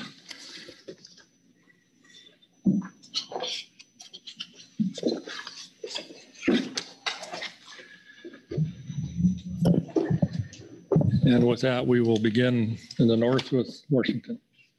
Good morning, Mr. Vice Chair, members of the council. My name is Dave Johnson. I'm the Washington Sport Rep. I'll be reading from page 8. Overall non-Indian TAC of 85,000 Chinook and 200,000 marked coho with the healed adipose fin, recreational TAC of 42,500 Chinook and 168,000 marked coho. All retained coho must be marked. Buoy 10 fishery opens August 1 with an expected landed catch of 40,000 marked coho in August and September. U.S.-Canada border to Cape Alava, the Nia Bay sub-area, will open June 17th through earlier September 30th, or 17,470 marked coho for sub-area quota, with the sub-area guideline of 9,490 Chinook. Open 7 days a week, all salmon except no chum beginning August 1, 2 salmon per day, one of which may be a Chinook. All coho must be marked with a healed adipose fin. An impact-neutral, non-selective coho fishery may be considered through in-season management action later in the season. Beginning August 1, no Chinook retention east of the Vanilla-Tatouche line during council-managed ocean fishery in-season management may be used to sustain season length and keep harvest within the overall Chinook and coho recreational tax for north of Falcon. Cape Alava to the Queets River, La Push sub-area will open June 17th through earlier September 30th, or 4,370 marked coho sub-area quota with the sub-area guideline of 1,590 Chinook. Open 7 days a week, all salmon except no chum beginning August 1, 2 salmon per day, only one of which may be a Chinook. All coho must be marked with a healed adipose fin. In-season management may be used to sustain season length and keep harvest within the overall Chinook and coho recreational tax. An impact-neutral, non-selective coho fishery may be considered through in-season management action later in the season. It will also open October 3rd through earlier of October 7th, or 150 Chinook quota in the area north of 4750.00 north, south 480000. Fishery may be closed if extreme freshwater temperature and or flow events occur in the Quileute Basin in September. Chinook only, 1 Chinook per day. Queets River to Ledbetter Point or the Westport sub-area, June 24th through earlier September 30th, or 62,160 marked coho sub-area quota with a sub-area guideline of 18,750 Chinook. Open 7 days a week, all salmon, 2 salmon per day, no more than one of which may be a Chinook. All coho must be marked with a heel adipose fin. An impact-neutral, non-selective coho fishery may be considered through in-season management action later in the season. Ledbetter Point to Cape Falcon, Columbia River sub-area, June 24th through earlier September 30th, or 84,000 marked coho sub-area quota with a sub-area guideline of 12,520 Chinook. Open 7 days per week, all salmon, 2 salmon per day, no more of which one may be a Chinook. All coho must be marked with a healed adipose fin. Again, an impact-neutral, non-selective coho fishery may be considered through in-season management action later in the season. And that concludes my North of Falcon. All right, thank you. I'll just pause briefly to see if there are any questions on that piece. And I don't see any hands, so I'll let the microphone move down. Good morning, Vice Chair, members of the council. Mike Sorensen, I'll be reading from page 9. Cape Falcon to the Oregon-California border, marked select coho fishery. June 17th through the earlier August 31st, or 110,000 marked coho quota, open 7 days a week. All salmon except Chinook, 2 salmon per day. All retained coho must have a healed adipose fin. Any remainder of the marked select coho quota may be transferred in season on an impact neutral basis to the recreational and or commercial trawl quotas for the non-select coho fishery from Cape Falcon to Humbug Mountain. Recreational needs will be prioritized for this transfer. Cape Falcon to Humbug Mountain, September 1st through October 31st, open 7 days per week, all salmon except coho, or all salmon except coho, except as described in the non-marked select coho fishery. 1 fish per day, Chinook minimum size limit 24 inches. In 2024, the season will open March 15th for all salmon except coho, 2 salmon per day, Chinook minimum size limit 24 inches. Cape Falcon to Humbug Mountain, the non-select coho fishery, September 1 through the earlier September 30th, or a 25,000 non-marked select coho, open 7 days per week, may be modified in season. All salmon, 2 salmon per day, only a 1 which may be a Chinook. Moving on to page 10, Oregon-California border, or no, that's not me. So I'm done. All right. No, I'm done. I'm done. All right, we'll just pause there for a second to see if there's any questions on that section. And I don't see any. Oh, excuse me, John North. Thank you, Vice Chair. Just one, I guess, a clarification from Mr. Sorensen on the Cape Falcon to Humbug September to October. Yes. Did staff in this recommendation, I think it includes shoreward of the 40 fathom line, and I didn't hear you mention that, so that I think that's new. Yes, Mr. North, thank you. I did leave that one out. Beginning October 1st, we will be moving inside of the 40 fathom. All right, thank you. Further questions? And I don't see any. Thanks, Mike, and we'll move the microphone down. Good morning, council, staff. Jim Yarnell, California Sport Rep. I'll be continuing reading from Table 2 on page 10. The Oregon-California border to latitude 4010, the California KMZ closed. In 2024, season opens May 1 for all salmon except coho, 2 salmon per day, Chinook minimum size limit of 20 inches total length. Bag limits may be modified in season, and this opening could be modified following council review at the March or April 2024 meeting. Moving south, latitude 4010 to Point Arena or Fort Bragg, closed. In 2024, season opens April 6th for all salmon except coho, 2 salmon per day, Chinook minimum size limit of 20 inches total length. Bag limits may be modified in season. This opening could be modified following council review at its March or April 2024 meetings. Point Arena to Pigeon Point or San Francisco, closed. In 2024, season opens April 6th for all salmon except coho, 2 salmon per day, 1 Chinook minimum size, 24 inches total length. Bag limits may be modified in season. This opening could be modified following council review at its March 2024 meeting. Pigeon Point to U.S.-Mexico border, Monterey, closed in 2024. Season opens April 6th for all salmon except coho. 2 salmon per day, Chinook minimum size of 24 inches total length. Bag limits may be modified in season. This opening could be modified following council review at its March 2024 meeting.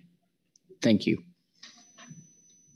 All right, thank you. Questions for Jim on that set of recommendations?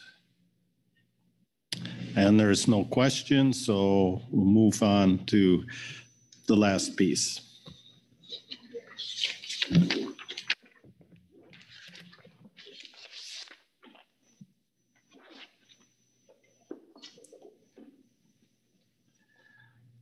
All right, thank you. Next, we have 2 tribal reports. The first one will be the Columbia River Tribal Report. I don't have anybody down, so I'll turn to Joe Oatman for an introduction. Yes, thank you, Mr. Vice Chair. So we have the Supplemental Tribal Report 2 that I'll provide by the representatives from the Columbia River Treaty Tribe. So I understand that Mr. Eric Holt will be providing that report, and he has James Marsh and Stuart Ellis in attendance. Thank you. Thank you, Joe. So good morning. Welcome, gentlemen. I'll let you go ahead. I believe, Mr. Holt, you'll start it off. Hello. I was told when I come down here and by one of our elders before I showed up to make sure I stood and give my report, because that gives respect to the table and to who I'm addressing. So out of respect, I will stand to give my testimony to you this morning. Tatsmaiwe Oikala, which means good morning, everyone. Good day, members of the council. My name is Eric Holt. I'm an enrolled member of the Nez Perce Tribe. I'm the chairman of the Nez Perce Tribe Fish and Wildlife Commission, and also a commissioner for the Columbia River Intertribal Fish Commission.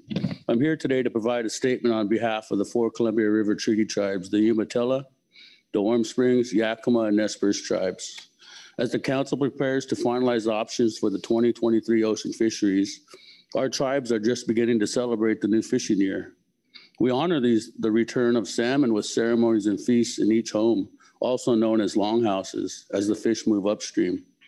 These ceremonies maintain the connection of our sacred foods and water, which are critically important to our spiritual needs and provide the basis of our efforts to restore, rebuild, and manage our fish. The states of Oregon and Washington have increased difficulty in projecting impact rates in some lower Columbia River fall fisheries, which can result in imprecise management. In reviewing ocean model outputs in lower Columbia River fisheries that share ESA limits with the ocean fisheries, it is clear that lower river hatchery fall Chinook management can indirectly impact our treaty fisheries. This is because lower river mixed stock fisheries also harvest upriver stocks that we depend on. Marked selective fishing in the fall has made estimating stock composition more difficult and less precise due to the many different unclipped stocks that are released. Uncertainties in estimating LRH impacts also affects ocean fisheries because they share the same ESA limit. One possible action that may help resolve some of these issues would be to implement a lower river test fishery in the fall. The states have used tangle net gear for test fishing for many years in the spring. Test fishing is also already a part of the Puget Sound recreational fishery management. The test fishing provides data on stock composition and clip rates that can ground truth creel surveys. Test fishing provides an opportunity to collect genetic samples that would provide much better estimates of the stock composition. The cost for a test fishery would also be moderate and would benefit both ocean and in-river fishery management. The Columbia River Treaty Tribes urge the states of Oregon and Washington to consider a lower river test fishery in the fall. We also remain very concerned about marked selective fishing in areas where there are large numbers of sea lions. We're concerned that the released fish may be easier for sea lions to prey on compared to fish that have not been handled and released. As we continue to track the process this week, we remind the council that our main objective is to ensure that our treaty fisheries can access as much of our 50% of the harvestable surplus as possible and meet hatchery broodstock and natural escapement needs.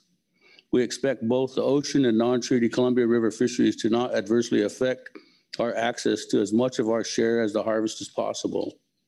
We do not want to be faced with an unfair share of the conservation burden. Please consider these goals as you work through the season setting process this week. Thank you. Are there any questions for Mr. Holt, Mr. Marsh, Mr. Ellis, Virgil Moore?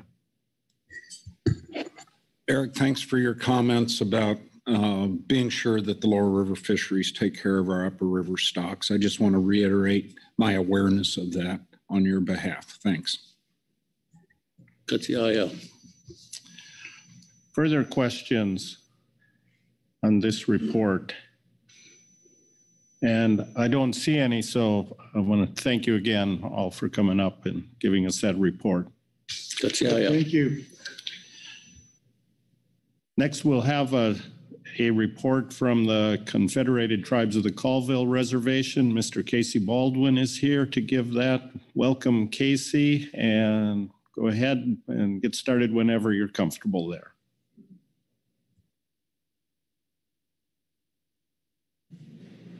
There we go. Thank you. Before I read the report, I just wanted to give a quick update on a request that the Colville Tribes made at your previous meeting in March, which was to give an update to your Habitat Committee and the Salmon Advisory Subpanel on the restoration work to reintroduce salmon upstream of Chief Joe and Grand Coulee. And I was able to get some time on the Habitat Committee meeting yesterday and provide that update, and I appreciated that.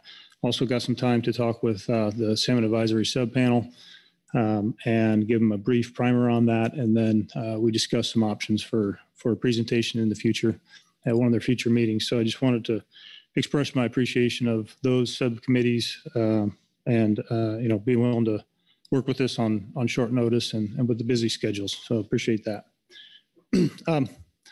My name is Casey Baldwin. I'm a research scientist with the Colville Tribes Fish and Wildlife Department, and I'm here today on behalf of Chairman of the Business Council of the Colville Tribes, Jared Erickson, to provide this report on item E2E, the Supplemental Tribal Report number 1 from the Colville Tribes. The importance of salmon to the Confederated Tribes of the Colville Reservation in the Upper Columbia region cannot be overstated.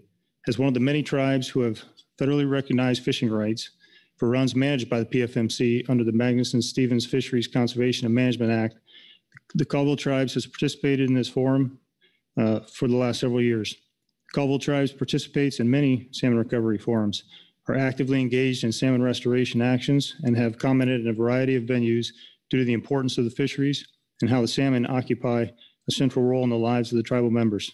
The Colville Tribes have been salmon managers on the Columbia River since time immemorial, and we still are today. Salmon fisheries form a key part of the regional culture, history, and identity, and provide tremendous social, spiritual, and economic benefits. The Colville Tribes includes 12 tribes and approximately 10,000 enrolled members. The reservation is located at the terminus of anadromous salmon migration on the Columbia River in north central Washington. Our waters include both healthy runs of summer fall Chinook and sockeye salmon, as well as ESA listed stocks of spring Chinook salmon and steelhead trout. The salmon runs that used to support our subsistence and cultural needs were nearly lost and are currently a fraction of what they were, due in part due to the construction and operation of Chief Joseph and Grand Coulee dams. The hatchery operations from Chief Joseph Hatchery produce approximately 3 million Chinook for the system when at full production. The PFMC ocean fisheries intercept the salmon produced on the Colville Reservation throughout our traditional territories and in the Upper Columbia River and from our hatchery. We do not have a commercial salmon harvest because the basic ceremony and subsistence needs of our tribes are not fulfilled by contemporary salmon runs. The Colville Tribes have 10,000 members, and the current draft Chinook allocation for 2023 is well under 1 fish per person for the entire year. Although the run forecast this year is above the recent average, more work still needs to be done to continue this improvement. Therefore, we urge you to be conservative in our approach to setting the salmon seasons for 2023. The Colville Tribes recommends you adopt ocean harvest alternative number 3 for north of Falcon. We make this recommendation because of the uncertainty involved in salmon forecasts, and because you will not know if your forecast is too high until the fish pass Bonneville Dam. If there's an overharvest in the ocean, then the Columbia River fishermen, including the Colville Tribes, will have to make all the sacrifices on harvest in order to meet broodstock needs and spawning escapement. We've been following the unfortunate situation with the stocks in California and empathize with the tribal and non-tribal fishermen who are making sacrifices while those stocks are struggling to meet escapement objectives. It's an important reminder that we all must take care of the land, the water, and the animals if we want them to take care of us. The Colville Tribes will continue to meaningfully participate in PFMC process and look forward to continuing to work together towards our common goals. We appreciate the opportunity to provide our perspective to the PFMC and look forward to continuing to work with this body to ensure the fisheries for the future. Sincerely, Jared Michael Erickson, Colville Business Council Chairman. Thank you. That concludes our report. Thank you. Are there any questions for Mr. Baldwin on that report? And I don't see any hands, so thank you very much, Casey. And I just want to note that we received our Habitat Committee report today, and they were appreciative of the update that you gave them. So very good. Thanks for taking the time to do that. Thank you. That completes all of our reports and takes us to public comment. We have 2 signups. They're on the screen here now. So we will start with Brian McLaughlin, followed by George Bradshaw. And Brian, if you can hear us, go ahead and begin. Thank you. Can you hear me all right? Yes, we can. Great. Chair and council members, my name is Brian McLaughlin. I live in Portland, Oregon, and I fish primarily out of the port of Garibaldi, Oregon. Thank you for allowing me once again to provide comments this morning regarding salmon management, this time regarding the adoption of the 2023 ocean salmon season management measures. My comments concern the proposed recreational salmon seasons for the Cape Falcon to Humbug Mountain Management Area. In connection with my oral testimony, I've submitted written comments which include a letter from the North Coast Salmon and Steelhead Enhancement Fund, a 501c3 organization which is dedicated to raising funds and investing in fishery enhancement projects along Oregon's North Coast. Through the years, this organization has contributed and leveraged millions of dollars for projects to help both fish and fishermen, including the purchase of equipment for hatcheries and broodstock programs, renovation of boat launches, and funding of habitat restoration activities. I also bring to the council's attention several comments submitted through the council's e-portal that support my comments today. First, I urge the council to support and adopt the seasons set forth in Alternative 1 for the Cape Falcon to Humbug Mountain area. These seasons are designed so that the fishery targets abundant stocks of Columbia River hatchery coho, hatchery and wild Oregon coast coho, and Oregon coast Chinook, while meeting applicable conservation objectives and having very minimal impacts on the constraining stocks of Sacramento River and Klamath River fall Chinook. Second, in order to be consistent with this salmon fishery management plan, I urge the council to revise Alternative 1 so that unused quota from the recreational mark selective segment of the coho season be transferred first to the non-mark selective segment of the recreational coho season in sufficient amount to assure completion of the scheduled season, including for marine, estuary, and freshwater areas. Any remaining quota after assuring completion of the recreational season may be transferred to the commercial sector.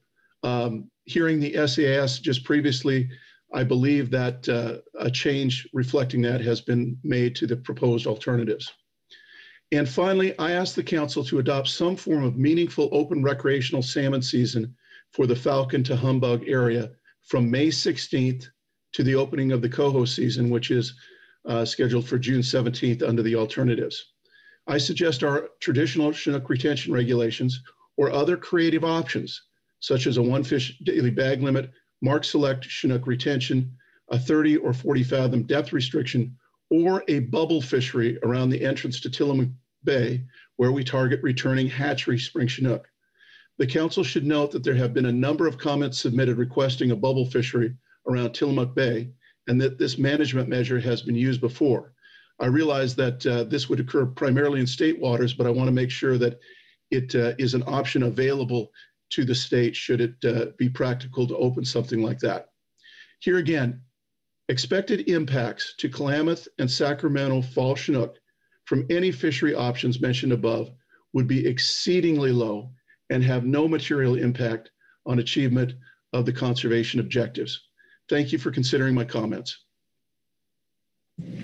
Thank you. Are there any questions for Mr. McLaughlin on that? And I don't see any hands here, Brian, so thank you very much for taking your time. Next, we'll move on to George Bradshaw, who is here in the audience. Welcome, George. Hello. Thank you, Vice Chair and Council, staff, and public. I wasn't intending to make comment at this point, and went and put my name in now. And my comment is going to be towards Council and CDFW's report.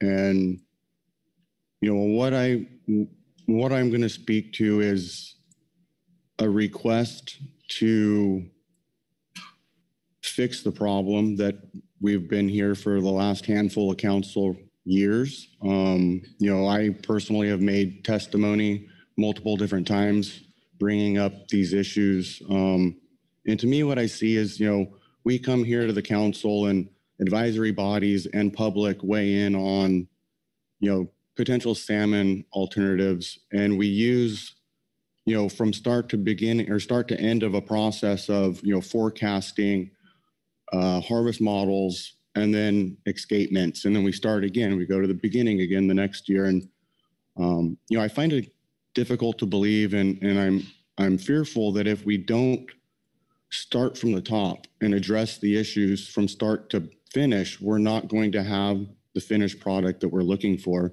And if we go looking into just the harvest aspect, which I heard from CDFW report,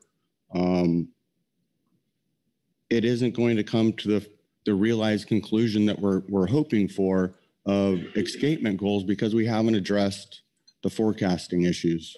And I guess I don't see on an agenda throughout this council period, but what I'm requesting is that, we take the time and we accept the workload that is going to be necessary to fix this issue, so that we're not constantly sitting here talking about this. And I understand modeling, has inaccuracies. It varies, but specifically to the Central Valley, there's changes that I believe that we could address in the forecasting to get to a better overall forecast, which is going to create the beginning of a better process. And then we could get into harvest. And I'll be the first one again to raise my hand and say that, harvest needs to be accounted for. We need accountability, commercial fleet as well. And, in-season management may be a thing of the future to help get there. But we have to ensure that we have the right targets, the right forecast. And, if the forecast isn't correct, we don't know what really to harvest. And when we come to in-season management, there's a lot of different routes that we could take. And I feel that if we address on this end the harvest model, so that the harvest model is accurate in the sense of what we're actually putting into it for time, area, place. I again volunteer my time to try to help this issue with what I know of my fleet and the way that they act and the way that the fish react when we're on the water. I believe that we could again address that harvest model and have it more accurate so that we ultimately, have a better outcome. And those comments, my final, I guess, ask again is, that we take the time and accept the workload and build the groups of individuals to assess the process so that we have the outcome that we are all here talking for. And, that I've made and others have made public testimony comments throughout the last handful of years trying to address, these issues so that we're not back in this situation, in the future. Thank you. Thank you. Any questions for George on his testimony? Yes, Susan Bishop. Thank you, George. Appreciate that. I was curious if you had thoughts about what forum that might be addressed in. So the council has a lot of experience in work groups that address things like, pretty soon we'll be talking about conservation objective updates, methodology review, different kinds of forums that different types of work are done in. So I was curious if you had given some thought to where this workload might fit. Yeah, thank you, Ms. Bishop. I would assume, again, this isn't my field of expertise. I'm a fisherman by trade. But that being said, I would assume that there would be work groups, put together to address them specifically, the Sacramento forecast model and the harvest models, and I, again, would just be making an assumption there. Thank you. Further questions? Marcy Yaremko. Thank you, Mr. Vice Chair. Thank you, George, for your testimony. Past few cycles, I'm thinking back to some tasks that we assigned to the STT to take a look at base period use in the harvest models and to see if any adjustments were appropriate that might help us do better in terms of forecasting harvest. Mm-hmm. And I guess maybe I'd be interested in hearing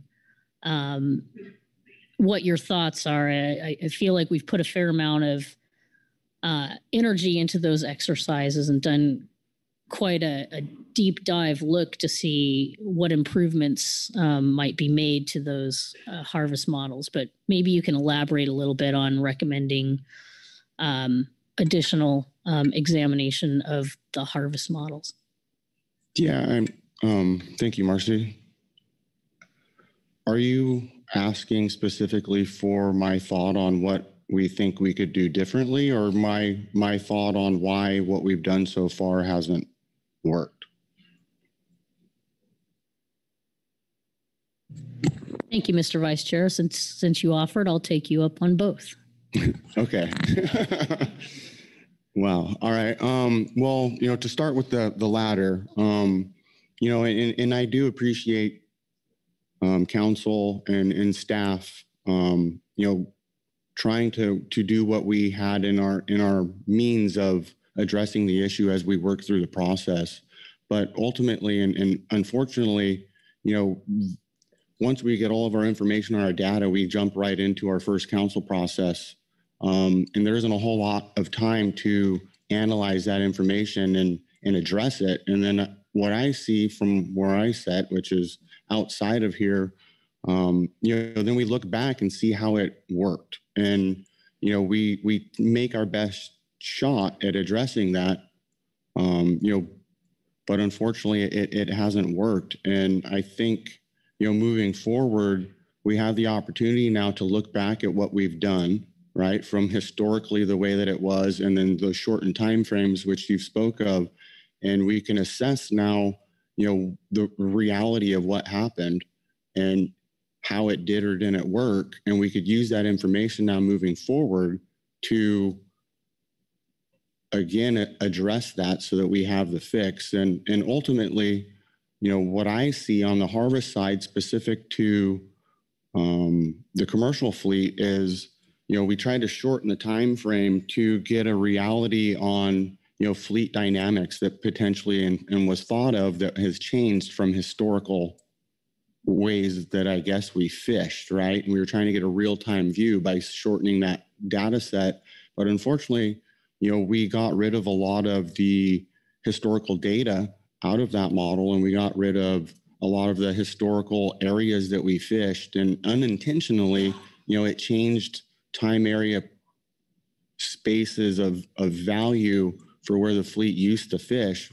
And then also unintentionally, it blocked us into, instead of, historically month-long seasons, into half month down into week size. And the model wasn't built or designed, in my mind, to capture those small block openers for a couple different reasons. One reason being, statistically, if there's a school of fish, say, and it's 10,000 fish or whatever it may be, and the fleet goes out and fishes it, day one, they remove 3,000. Day two, there's less. Statistically, catch rates are going to go down because you're removing fish, right? But then also that, habit of what the fish do when the fleet's there is they disperse, right? It's prey predator instincts and they disperse. So then again, catch rates go down. And my point being is when we have these block openers, which we've gotten ourselves into because we have constrained fisheries, catch rates are high for the first couple days. And then as the fleet fishes, they go down. And then eventually they're going to realize that flat line, which the model was built on, over a historical average, right? But it's not capturing right now that trajectory of the opener before it realizes the flat line of catch rate. And I think that could be looked into. And I think we could probably look back again, like I mentioned just a few minutes ago, of what we did and how we tried to fix it, and we could back model into that reality. And I think if we went back and looked into the last handful of years, once we've gotten into those small block openers, we'll be able to see the data from what we did. And it's going to show exactly what I just explained, that, catch rates are pretty high for the first couple days. The fish don't know we're there. They didn't know we were coming. We haven't been there. And then it goes down, and then we get like a flat line of contact rates. And I think if we adapted that model to address that issue, we are going to have far better accountability for harvest. Sorry, that was long. Okay, thank you. Further questions? I don't see any hands, so thanks again, George. Yep. Thank you. That completes our public comment and takes us to council discussion on action on this one. Before we get to that, we've been at it for an hour and 20 minutes. I just want to ask the desire of the council, do you want a short 10-minute break as opposed to a long 10-minute break to get ready to come back, or keep going forward? I'm seeing some indications to keep moving forward. Is that correct? All right. Then I will open up the floor for any discussion on this item. Look for any hands to start that discussion. Susan Bishop. Thank you, Mr. Vice Chair. I was just going to ask if Mr. Remco might give a little bit more context to the document that, or to the report that Ms. Easterbrook gave a little bit earlier, in terms of kind of the intent of that and how that might fit into some of the discussions that we've been having over the last several months. Thank you. Marcy, would you like to speak to that? Sure. Thank you, Mr. Vice Chair. Thank you, Susan, for the question. Didn't have an opportunity to give some kind of context remarks in advance of Grace presenting the report, but as she highlighted in the opening sections, CDFW has brought forward to the council recommendations in past reports back in November of 2022, and then also orally during our March discussions as we began developing our alternatives, recommending that we incorporate the use of in-season management measures into the alternatives that we began developing back in March. I note that the refinements in the alternatives, the SAS package that we have in front of us, clearly outlines on page 6 for commercial, the proposed use of in-season management measures for California, C8G, that references landing limits in California may be implemented or modified to sustain season length and keep within preseason expectations. So the language in the package definitely reflects our intention and our request that we brought forward during the discussions in March. Similarly, page 11 of the package speaks to recreational measures and that modifications may become necessary to bag limits to sustain season length or achieve preseason expectations. So we appreciate the addition of the language in the SAS package, and we look forward to it in the upcoming federal regulations once NIFS has completed their development for this upcoming management year. As we also note in the CDFW report, looking back to the NIFS guidance letter from March, NIFS indicated to the council that you'll be including the use of in-season management measures as part of the proposed action in the reinitiation on California coastal Chinook. So you referenced that in your guidance letter. We agree that'll be a useful tool. So with all that, we just wanted to make sure that we put some flesh on the bones in a written report that was submitted to the council. Really, there's not much new in terms of the concepts that were presented in the CDFW report here, but it does just add some additional flesh on the bones and put our previously made oral remarks into writing into the record. Thank you. Thank you, Marcy. Any follow-up, Susan? Thank you, Mr. Vice Chair. That's very, very helpful. All right, thank you. Any further discussion on this topic?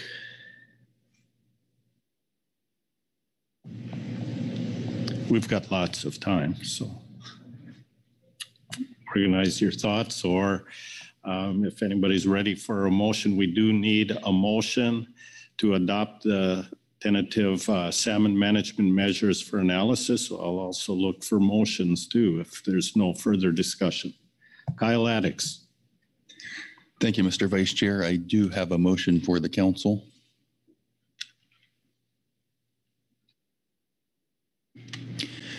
I move to tentatively adopt the ocean salmon fishery management measures for non-Indian fisheries as presented in agenda item E2E supplemental SAS report 1 dated April 1, 2023 for STT collation and analysis.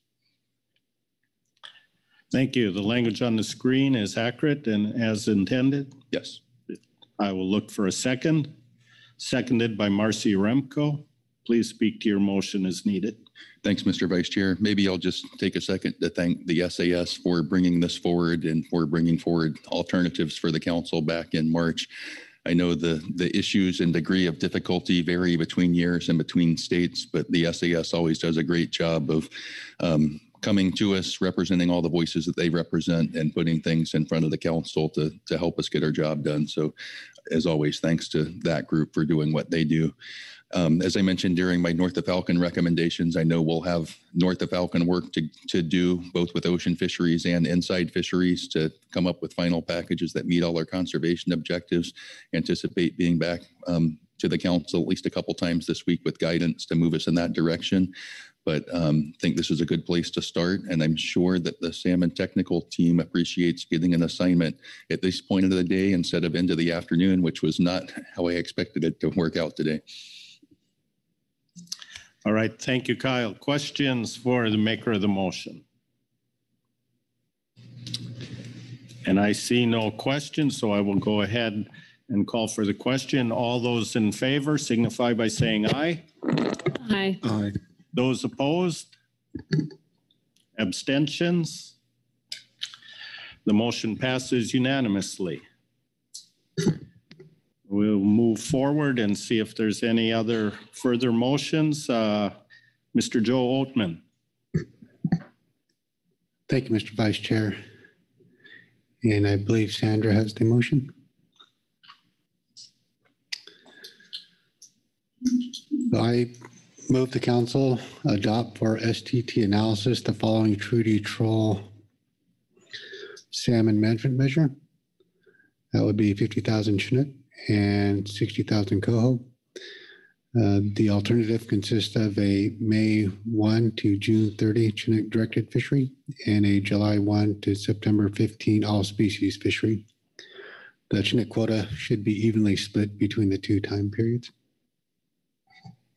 Thank you, Joe. The language on the screen is accurate and as you intend. It is, Mr. Vice Chair. Thank you. I will look for a second. Seconded by Kyle Addix. Go ahead and speak to your motion. Yeah, thank you, Mr. Vice Chair. So for this particular motion, the coastal tribes have been meeting and have come to agreement on what's reflected here on the screen before us. Wanted to point out that the Chinook option is the same as the alternative 1 from the March meeting, while the coho option is between alternative 1 and alternative 2 from what we did back in March. This option for the treaty Indian troll fishery management measures is also based on the recognition of a slightly better outlook for the harvest opportunities, as well as the conservation concerns. I do expect that throughout this week, the coastal tribes will continue to meet and discuss this matter, as well as continue their co-management discussion with the state of Washington. Thank you. Thank you, Joe. Are there questions for the maker of the motion?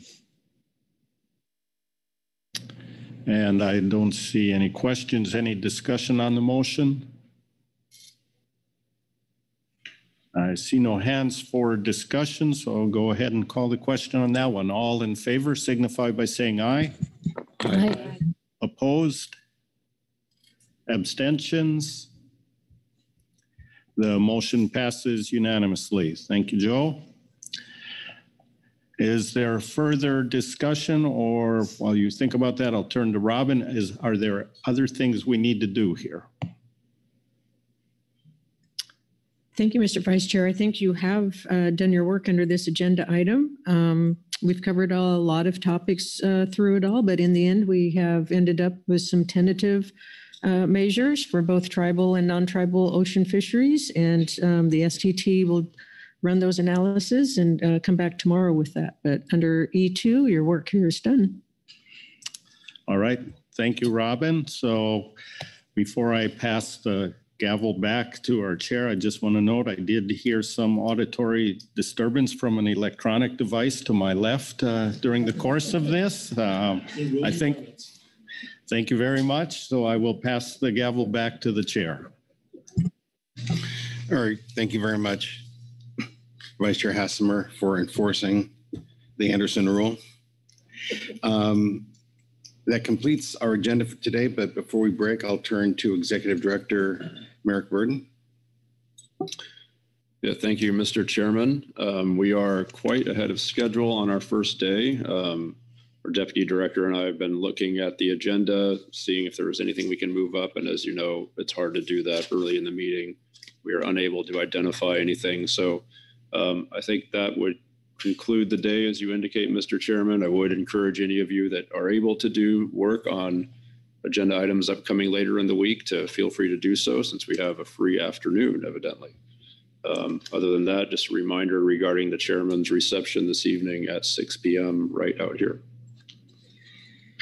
All right, thanks very much. Well, I don't recall in my years on the council ever breaking this early, but here we are. So enjoy your afternoon, because we're going to need it for later in the meeting, I suspect.